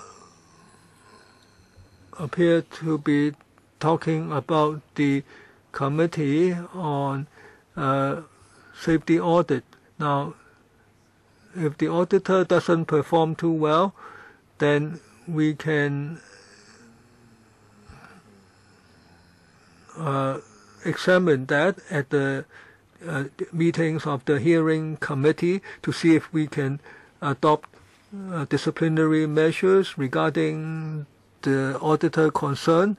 Now, in the past, it's been rare that we resort to this mechanism because after our inspections and investigations, we haven't found any auditor not doing their job. Now, the safety supervisor, the safety officer, rather, is another mechanism. If the safety officer is derelict in his duty or his performance is unsatisfactory, we can suspend the registration or even cancel the registration. And there have been cases in the past where we suspended or canceled the registration. Next, Lau Siu Lai, and then Dr. Fernando Cheung, on the accidents at the Hong Kong-China Macau Bridge. Now, everyone is very anguished. Now, these white elephant projects, now these involve so many accidents, and they are so often so incompetent. Why do you think that giving a weighting of 3 points would be sufficient to ensure safety? Is that the contractor is ultimately responsible, so he has to make sure that safety is achieved. But if the safety only accounts for 3 or 5 points in the scoring system, how would the contractor ensure worker safety? Why do you set your scoring system like that? In other countries, safety accounts for 20 or 30% of the total. Why are we doing this? If you look at this contractor, China Harbour Company, in the Bangladesh, Indonesia, China, whatever they build, it will collapse. And they're involved in bid rigging. In 2015, it was involved in corruption. Why such a non-performing contractors has been getting many contracts? Please tell us the scores they got. Please tell us the scores. And I'm also very unhappy about the Labor Department's response. You said the contractor has been trying to, you have been trying to improve sanctions, but so far there's been no improvement. A life just costs tens of thousands of dollars. There should be a barrier with a minimum height of 2 meters to prevent people from falling overboard. And now the fine is just $9,000, lower than in the past. The government cannot shirk its responsibility. Please tell us what you are going to do to improve safety. Well, you're saying that one accident is one too many, and it affects the well-being of families. But what have you done to ensure worker safety? For the first two, I think it should be for the Development Bureau to respond. It's on tendering. Well, we talk about 40 points. All of them have a safety aspect. It's not just 3 points. Let me reiterate. For the 37 points, we look at the contractor's performance in the past 3 years, i.e., the quarterly assessment reports. And in the quarterly assessment reports, there's one element, one section on safety. So if they're doing a good job in management and not so well in safety, they will affect the performance. Well, accident rate accounts for just a few points. And an injury is the same in weighting as a fatality. Well, we want to get an objective figure apart from the quarterly assessment reports. Well, you know that in the UK, there's 16 different items, and there are different scores for fatal accidents or any injuries. You think you are objective? Injuring the worker's hand is the same as killing the worker? Can you tell us the scores obtained by this particular contractor? We all attach importance to safety. The 3 points, as we said, have been subject to sensitivity analysis. Well, you may wish to reserve your questions later, and we do not just rely on this particular part to assess the contractor's safety performance. Tendering is just one part in a chain where they have had so many incidents and accidents. How did they fare in the scoring system? I've done the sensitivity analysis. If they are doing bad in the past 3 years, then in order to catch up, they will have to lower the prices to a very low extent. Well, the contractor has been causing a lot of accidents since 2011, and they are still getting new contracts. You are saying that a safety officer is not the determining factor, and you are not doing your job in the tendering process. Just 3 points. How come this contractor with such a poor track record could win the contract? Can you tell us the scoring system? And the performance of this contractor is a 37 points plus 3. 37 points are derived from the quarterly assessment reports in the past 3 years. In extreme cases, they can lose all these points. But if you look at the accident rate, if they lose the 3 points, the tender price, in order to compete with other bidders, he would have to lower the price by 6%. In other words, you award the contract to the lowest bidder, ignoring human life implications. The Labour Department hasn't answered my questions. I think we have to wait for the next round. Dr. Fernando Zhang and then Mr. Luk Chung Ho. Well, this subject has been brought up for discussion a number of times already. There's an application for supplementary provision, and we put questions on the accidents, the 10 workers killed. How come we've ended up like this? According to the Commissioner for Labour,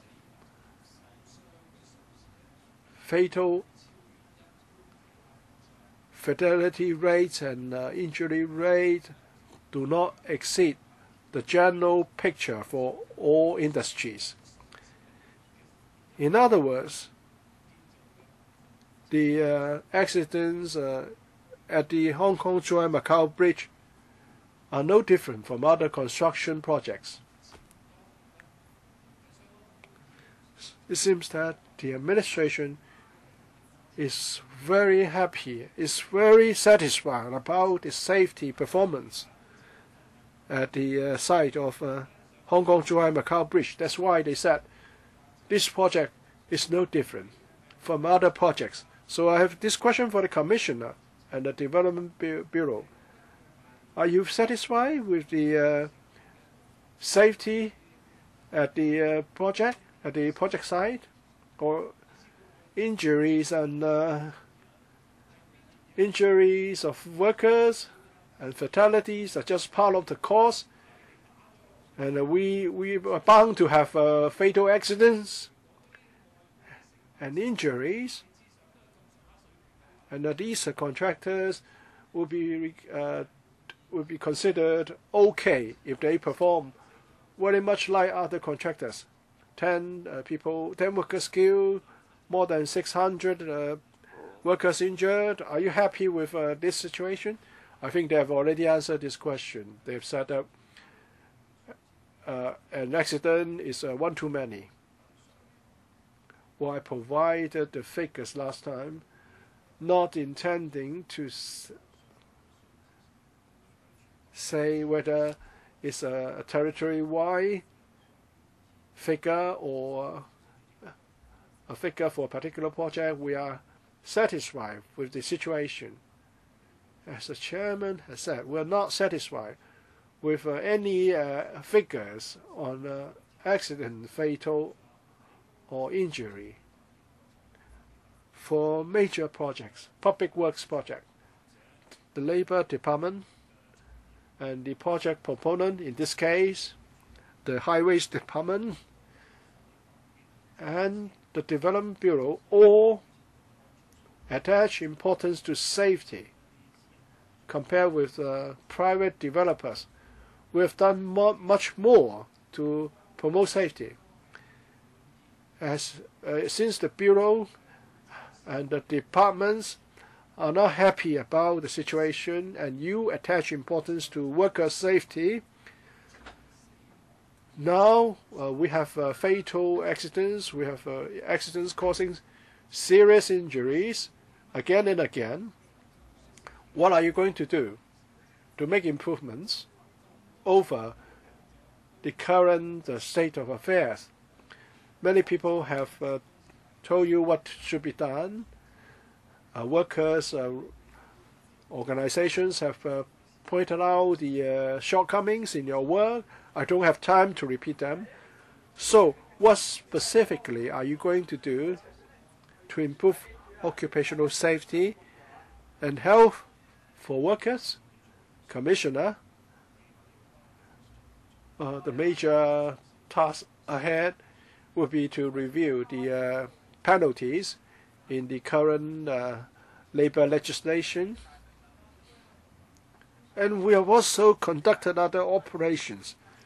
For example, to target the construction industry, especially working at a height, we have for the 2 months mounted targeted and specific operations.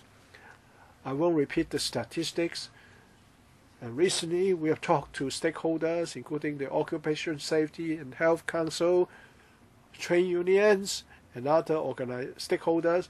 We have launched a major occupational safety and health campaign with organized seminars. We have introduced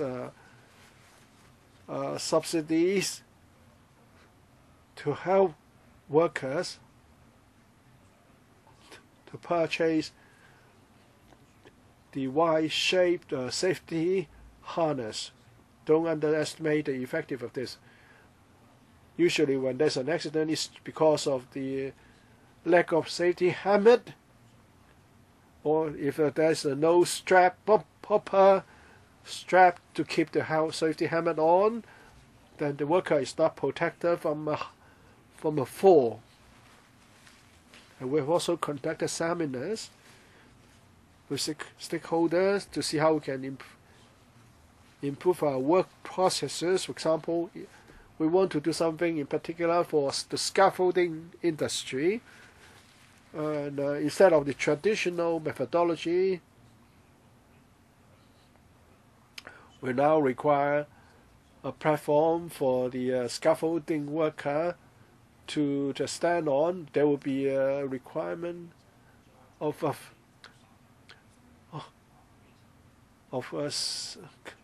sealed bamboo supporting frames together with the platform. If this can be done, and we'll talk to the Occupational Safety and Health Council, it would significantly improve the safety of risky work such as building scaffolds at height. And we have we've been in discussion with the buildings department over building design. For example, there should be a safe working platform for air conditioners, so that there is a protective structure for the future workers to repair and maintain the air conditioner instead of relying on a temporary suspended scaffold. And we also require the contractors to be equipped with proper safety gears. I want a timetable. They've been talking about seminars. You need to review the laws. When can that be done? It's just all talk. When can they implement all the measures? Well, we have a timetable in terms of legislative amendments. We are doing some preliminary work.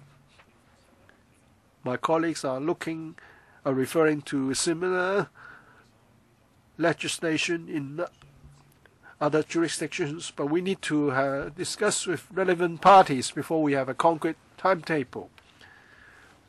Maybe next time we can inform the panel of the progress. Mr. Luk Chung Hong and Mr. Ho Kai Ming.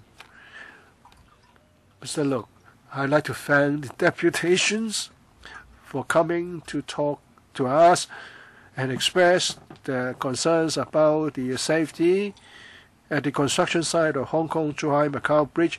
Indeed, one accident causing fatalities is one too many, because the accidents affect the workers' families as well. Now we have said in the past 2 years regarding the Factories and Industrial Undertakings Ordinance, why is it that people were not imprisoned as a result of offenses?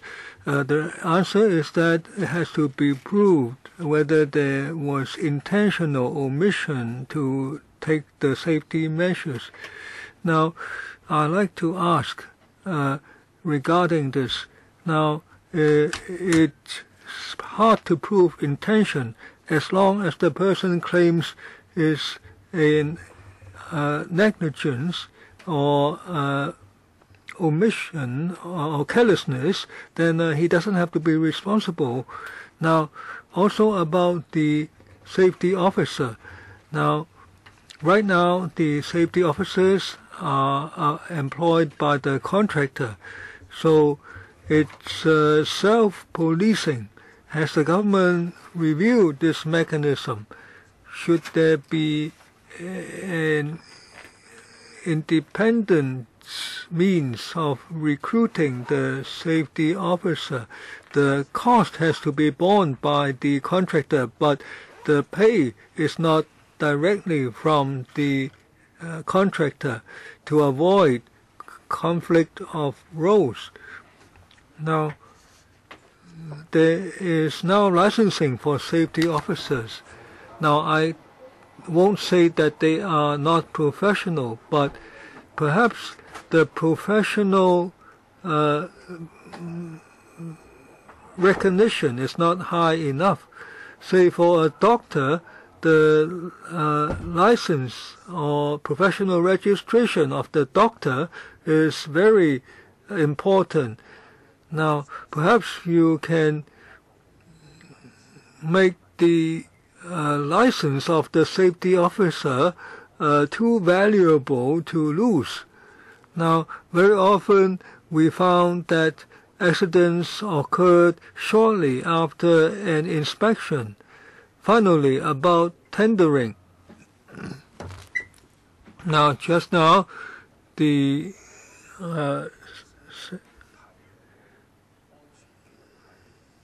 deputy,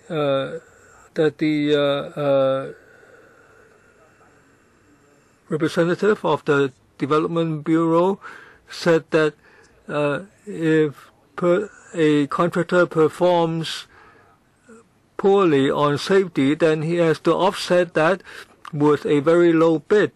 Now, so in that case, it might be a vicious circle, because then he would have to reduce the safety measures in order to reduce costs. And it's heard that the China Harbor Engineering won the bid because it submitted a very, very low bid. So that's in spite of its poor safety record. Now, also on penalties, in the past few years, how many contractors were prohibited from submitting bids?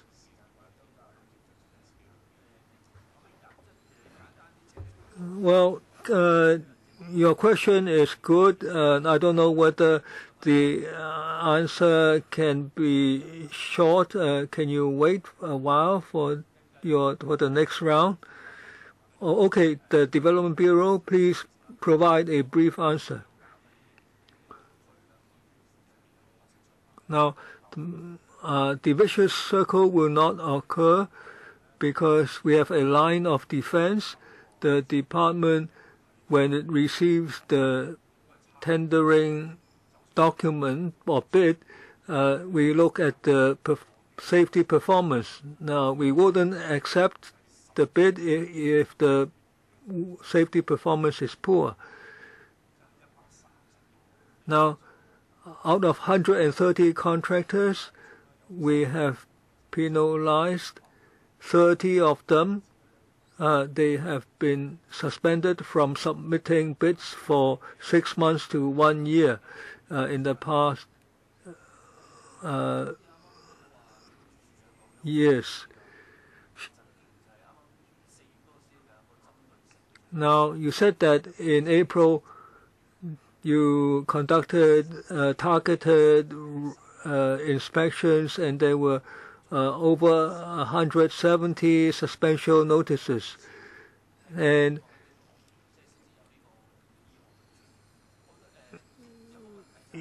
even after the accident occurred, there were more suspension bids, so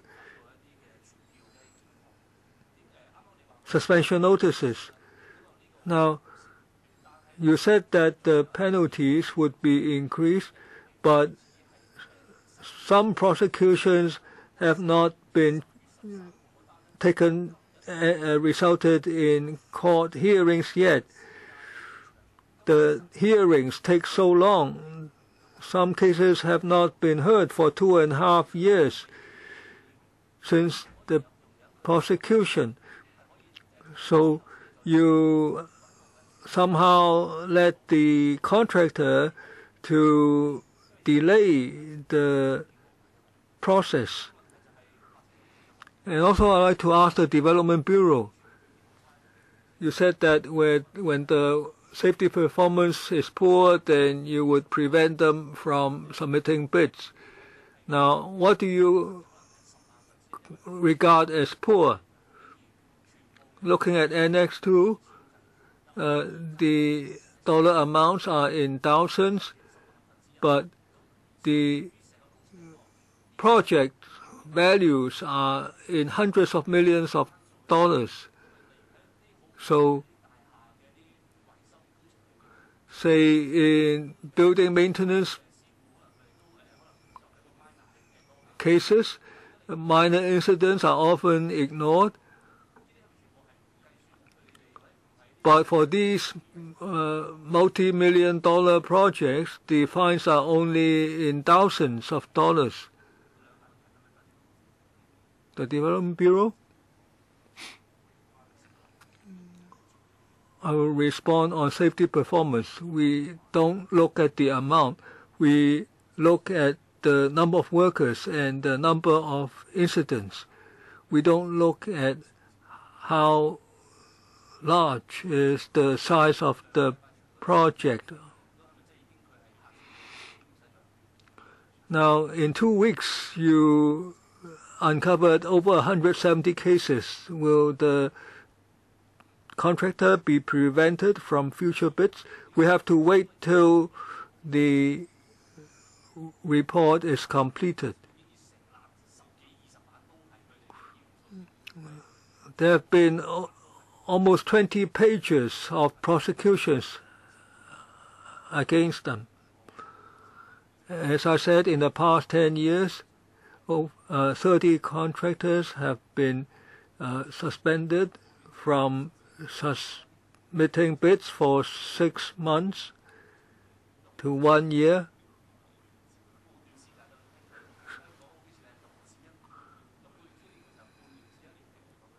So half year to 1 year. For them, it's actually quite short. Why is it that the court hearings took so long? Now, just now I mentioned that in April we took targeted action against the new contracts. That was on Hong Kong.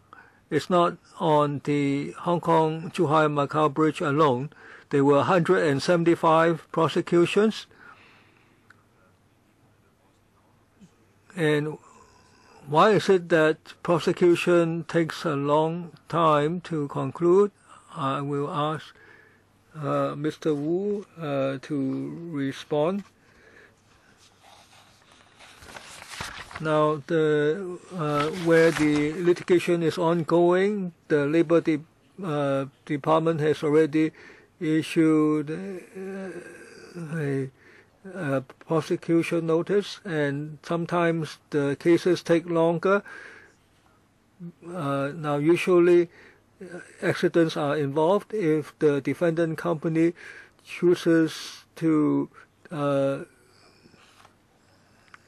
deny responsibility, then court hearings will take time, and so it will take longer for certain cases. Now, when the Labor Department issues summonses, it will not take too long, because under the law, the summonses have to be issued within 6 months. But the Labor Department has no control over the time taken for litigation, because the court often has to deal with a large number of cases. Next, Xiu Ka-chun, and then Leung Kok-hong. Now, this is not the first time we discuss the accidents in respect of the Hong Kong-Zhuhai-Macau Bridge, but there are some new elements. What's repeated is that some speakers, for instance, Mr. Chen Pak-ken, reiterated that 10 people died, 600 plus were injured.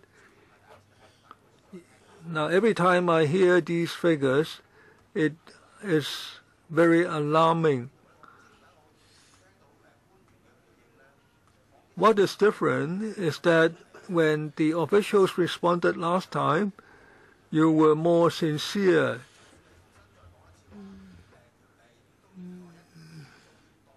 You repeated that one accident is too many, but when you said it last time, I felt that it was more heartfelt. But just a short period of time later, you just treat it as another figure in your file.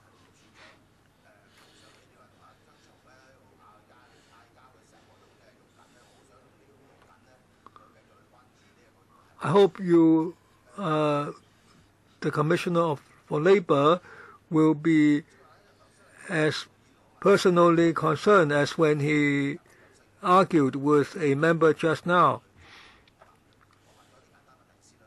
I will ask some simple questions first. Just now, Dr. Cheung, our Chief Assistant Secretary for Development Bureau, talked about the bids. Now, if we adopt your example, now if 10 people died in China Harbor Engineering project, how much does it have to reduce the amount of the bid before it can compensate for the poor safety performance with 10 fatalities? And the marking system referred to by Ms. Lau Siu Lai, will you review this marking system? Now, can you tell us how you attach the points to the number of fatalities? Now, I heard that several years ago there were a lot of fatalities at mines in China, but the accidents keep recurring. So the government requires the bosses to go and walk in the mine shafts, and then the bosses take action. Now, if your family members ask you whether the children should work in this project, how will you answer? Now, I'm referring to the management of China Harbor Engineering. If they go to the scaffolding, if they go up to the work platform, I'm sure they will take measures to reduce the number of accidents.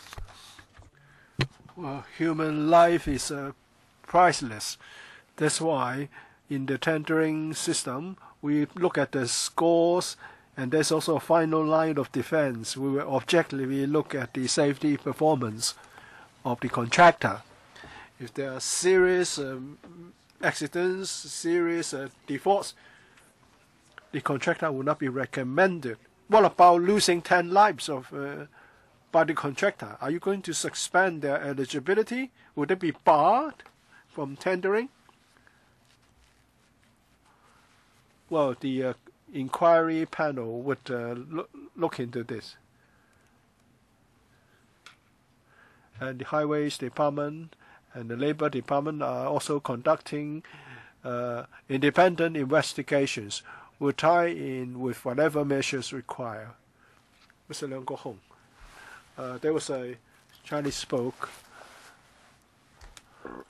called 拍案惊奇, or the surprises and turns of government acts.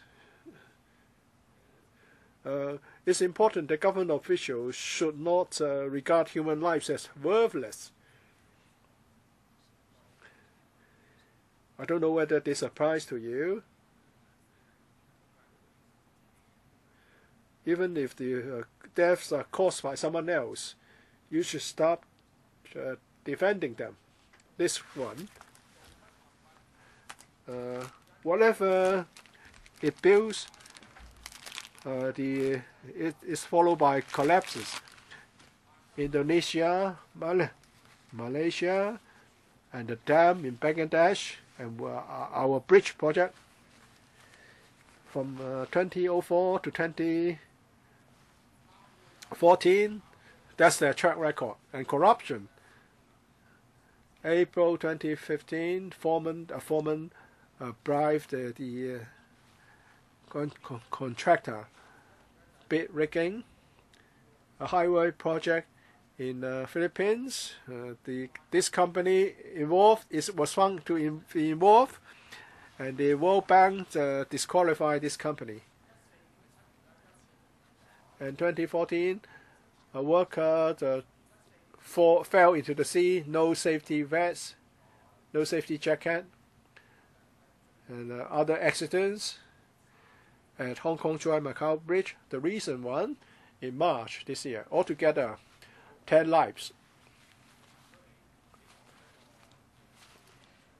Questions have been put to you, and you'll talk about the assessment criteria, 60% on the quoted prices, and for the 40%, remaining 40%, 37% on the past performance, and 3% on safety. So what's the computer system you use in awarding the contracts? Did you suffer from any virus infection? And also over Arab was awarded a consultancy contract of $357 billion, or $357 million. They tried to steal data gathered for Wang Chao project. I took the report from Mr. Ma Chiu-chung, the Undersecretary, and now I've been informed by the Central and Western Police that I will have to answer questions because someone has reported the case to the police. So they are barred from further tendering. It's the same here. Maybe we can allow them some time to tell us whether they have taken into account the contractors' track records. Have all these issues, or were all these issues considered, Dr. Zhang? Wait. They would like to respond.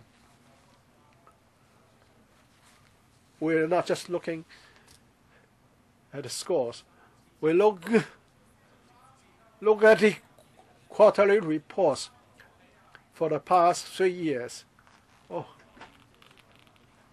So you do not take into account overseas projects, only Hong Kong projects, right? And nothing in relation to projects completed more than 3 years ago. It's about the Belt and Road Initiative. It's about the ASEAN project. We just approved funding for setting up an ETO in Jakarta, in one of the ASEAN countries. But a fatality is the same whenever it happens. You don't do your job before and after the tendering exercise. I've checked, Chairman. I've checked the information they provided to me. For this Hong Kong Dry Macau Bridge, they got 20 suspension notices at the very end. And then there's a need to rush. And that led to more fatalities. The contractor had a poor record. You are not respecting human life. No officials should do that. I'm not talking about the 8 officials, yeah? I'm talking about those people behind them. Not Hekwokake. The main contractor, well, I'd like to seek a clarification, is China Road and Bridge, right? What are the main contractors? Dr. Jiang? Highways Department or Development Bureau? Can we have a confirmation first? You don't know? Highways Department? Chairman? The name is on our website. China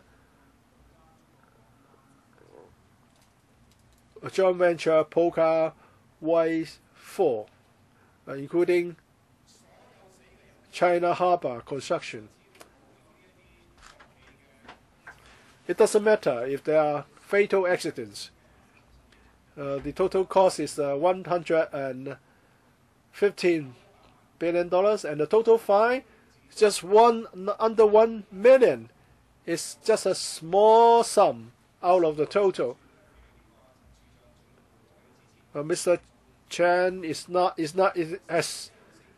new to the post of commissioner. The previous one has been promoted. With more and more fatalities, you continue to award contracts to over-Arab, to China Harbor construction. They don't care about the penalty. It's the bigger sum of $110 billion that counts. Every time when there's an accident, a fatal accident, you would do some strict enforcement action, and then there would be 2 more fatalities, and you may be to hang on until the bridge is completed. For this China Harbor construction and OV-Arab with such poor track records, how come they can still be on the list of tenderers? I want you to explain why. Dr. Zhang? I've talked about the sanctions for every serious incident after the Labor Department. Well, perhaps you can tell us how many fatal accidents do it take before you punish the contractor? Well, it's not solely based on fatal accidents. So you need injuries as well before you can punish the contractor. So are you saying that the numbers are not big enough? Well, we'll have a disciplinary hearing to punish the contractor. And it's not just public works project. If they have accidents for works in the private sector, they will also be punished. For these 2 main contractors and the main consultant, should they be removed from the list? Yes or no? Otherwise, your disciplinary system is ineffective. because you continue to have fatal accidents and you continue to pay them $100 billion or $200 billion, and the artificial island has more problems to come. Please tell us the conditions whereby the contractors will be disqualified. It will be for the disciplinary hearing to investigate into the individual cases. There's no single factor to consider. So that means that they're not going to do anything about it for the projects costing $100 to $200 billion. So this system is as corrupt as the mainland system. I'm not saying that you are taking bribes. There are many white elephant projects. We have the artificial island, 400 billion, not counting the third runway, $143.5 billion. Every contractor is eyeing on getting a share of the 800 billion budget. But if you do not speak out, you are an accomplice. You are part and parcel of the problem. You said that you would look at the record of the contractor in carrying out public works project in the last 3 years. Oh, that's too bad. You only look at public works project and you ignore other projects. The track record doesn't really reflect the record, the actual record. Although you have the 60-40 split of weighting in tendering, 60% for the quota prices, 40% to performance, including safety. Perhaps you should review the tendering documents. It's not desirable to just look at their performance in public works for the last 3 years. A contractor might not have done anything for the public sector in the last 3 years. Mr. Lau Siulai has given you many statistics. Those projects are not public works projects, and you don't count those, so the performance is not adequately reflected. Can you review the tendering procedure? Now, as I said, we look at the record for the past 3 years. That's about public works. Now, if there was serious accident, we would not recommend the contractor. Now, about penalties, we don't just look at public works, we look also at private works projects. If they perform poorly there, that would also affect their chances of winning the bid. And the Highways Department and the Labor Department are now conducting a survey, and we will make recommendations on that basis. Now, they are investigating this incident. Now, your tendering program is about the entire government projects arrangement. But this review will affect our policy. Of course, the Hong Kong-Zhuhai-Macau Bridge, there's a major accident here. But how will it affect other matters? Also, you mentioned that you look at the past records. You look at the major incidents. I don't know how you classify major accidents, what you consider major accidents. will the less serious accidents also be taken into account? So overall, we find that this problem has been very problematic in the past, but yet it still won the bid because of its low price. And it has poor management and poor safety record. How do you improve that? Now, when we talk about serious incidents, it doesn't just include accidents, fatal or fatalities or injuries. Now, we are ready to conduct reviews all the time. We want to achieve zero accident. We don't just review because of one incident. We conduct reviews all the time. Second round, Lau Siu Lai, Fernando Chung, and Leung Kwok Hong, 3 minutes each. Lau Siu Lai. As I listened, I felt very sad.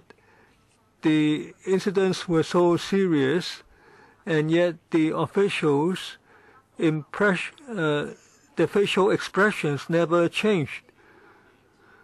Now these contractors had such poor safety records, and the past projects all failed with all kinds of collapses, and yet we are told that they can compensate for poor safety record by means of lower bids. So I felt very sad, and the suspension was for 6 months. But we have tenderings all the time, so the penalties meant little. So workers' lives have been sacrificed for nothing. Now, these modern projects, why is it that workers die all the time? And whenever we ask these questions, the officials have always been evasive, and they give the same answer. They say that only 3 points are accorded to safety. They say that the Labor Department says that the penalties will be stepped up. And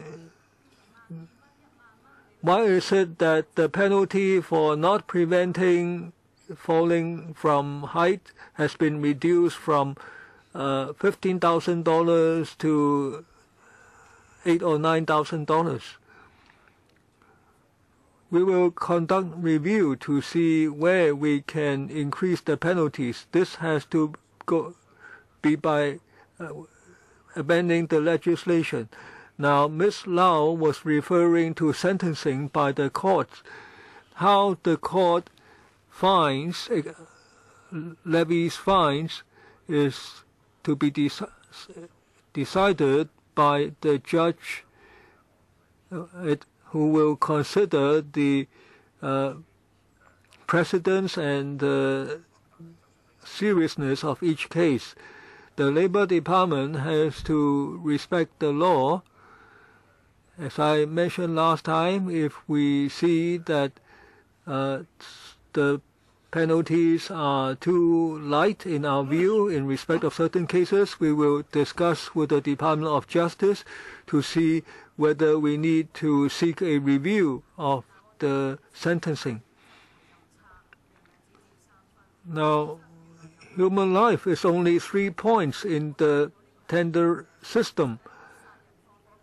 So you see that people's lives cost so little, and money seems paramount in the system. have you talked to the Department of Justice? Will you appeal against this reduction in penalty? Now, actually, the penalties in respect of occupational safety have increased. In the past, 2 years ago, it was 20,000, and now it's 28,000 on average. Now, will you ask the DOJ to ask that the DOJ seek an increase in penalty? The DOJ did tell the court that it wishes the penalty to be increased. Will you ask the DOJ to do the same again? On the DOJ telling the court to increase the penalty, I'm not very informed on that. But as I said, if we feel that the penalties by the court are too light, we will discuss with the DOJ to see whether there can be a review. Fernando Cheung, just now the commissioner said that he would not be satisfied, so he should proactively try to prevent recurrence of the industrial accidents. But he only tells us there will be seminars and reviews of foreign legislation about a possible increase in penalty, in fines, but there seems to be no timetable. The safety officer arrangement, the arrangements on work sites where there is no independent lifeline, no secure foot position for the feet, and so on. Now, you reply that things are working as usual, as effectively as they have always been. In China Harbor Engineering, we just now heard members said that they had collapses like the bridge in Indonesia and Harbin, etc. And yet we still have this company as our contractor. Now, these fatalities abroad were not counted. 60% is allocated to the low tender price. If this goes on, how many more people have to die? 10 died from this project. It's a project of blood and tears. And yet the officials have not really reflected on this. The commissioner referred to seminars, and you said you will review foreign legislation, but is it that there's nothing else you can do? Will companies like China Harbor Engineering continue to win contracts in the future? Will you continue to allow the workers' safety to be compromised under your system so that lives will continue to be lost?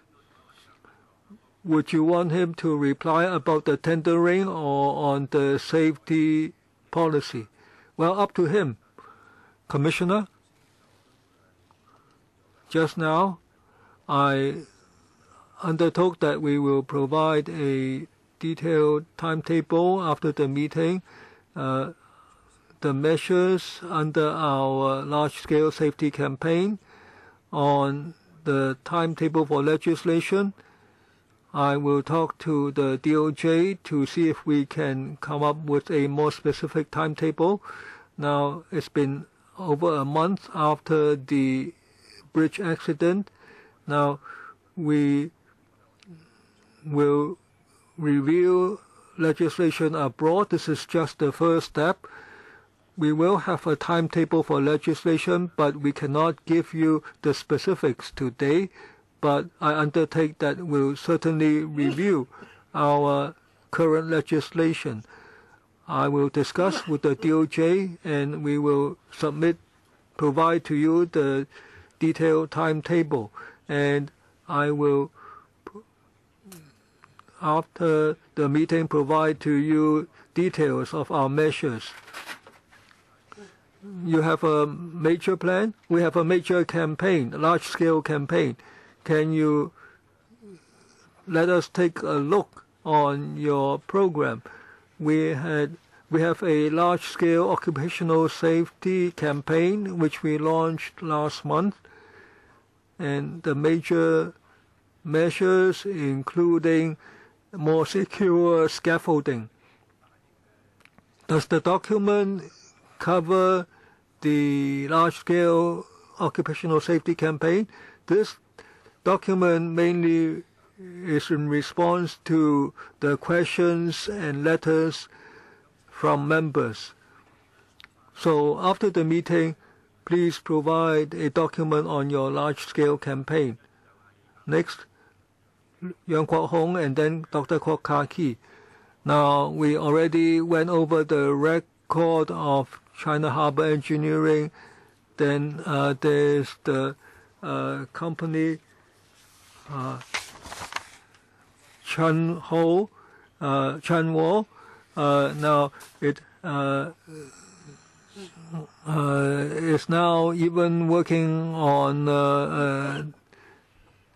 desalination, and it bought 47% of a company in the Mongolia, and it's now Mongolia is now working with China Harbor Engineering. So how can we regulate them? Both these companies are very privileged organizations. In Mongolia, plus China Harbor Engineering.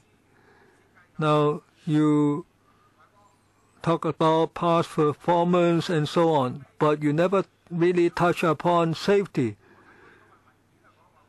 Your document says that you can regulate them, you can issue warning letters, you can ask for independent safety audits, suspend them from submitting bids, or even remove them from the list of registered contractors for government projects.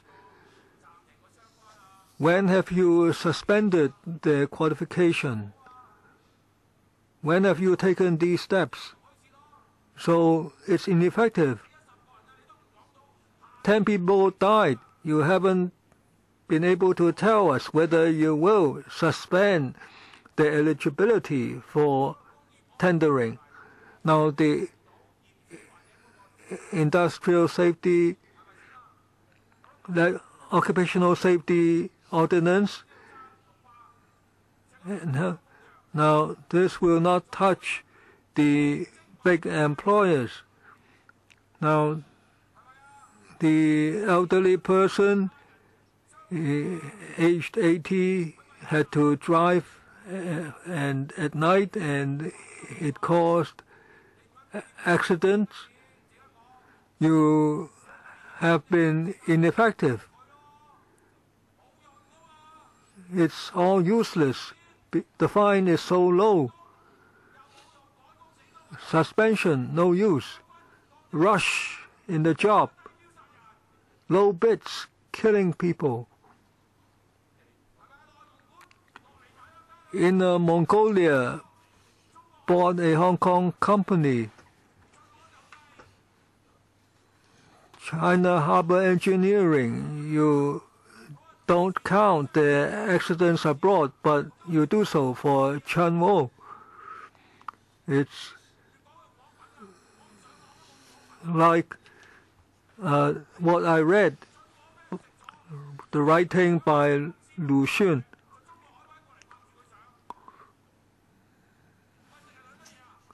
It's one company after another. Chunwo, followed by China Harbor Engineering. $400 billion more. Is it the same way, in the same way that you will proceed? I hope there's a review. Next, Dr. Kwok Ka-ki. Well, the information is not really accurate. China Construction was also involved. $25 billion. Under our tendering system, well, the tender price can be as low as possible, but they just overrun the cost. They seek additional provisions. This is a very ugly system of transferring benefits. In other countries, an accident causing 10 fatalities is regarded very seriously, and the main contractor will be held accountable. If there's a fatal accident, would you hold the owner of the holding company criminally accountable for the deaths? Well, this is not a new suggestion. The existing labor laws are ineffective. It's just a small fine. The Inner Mongolia Enterprise, China Harbor Engineering, China Construction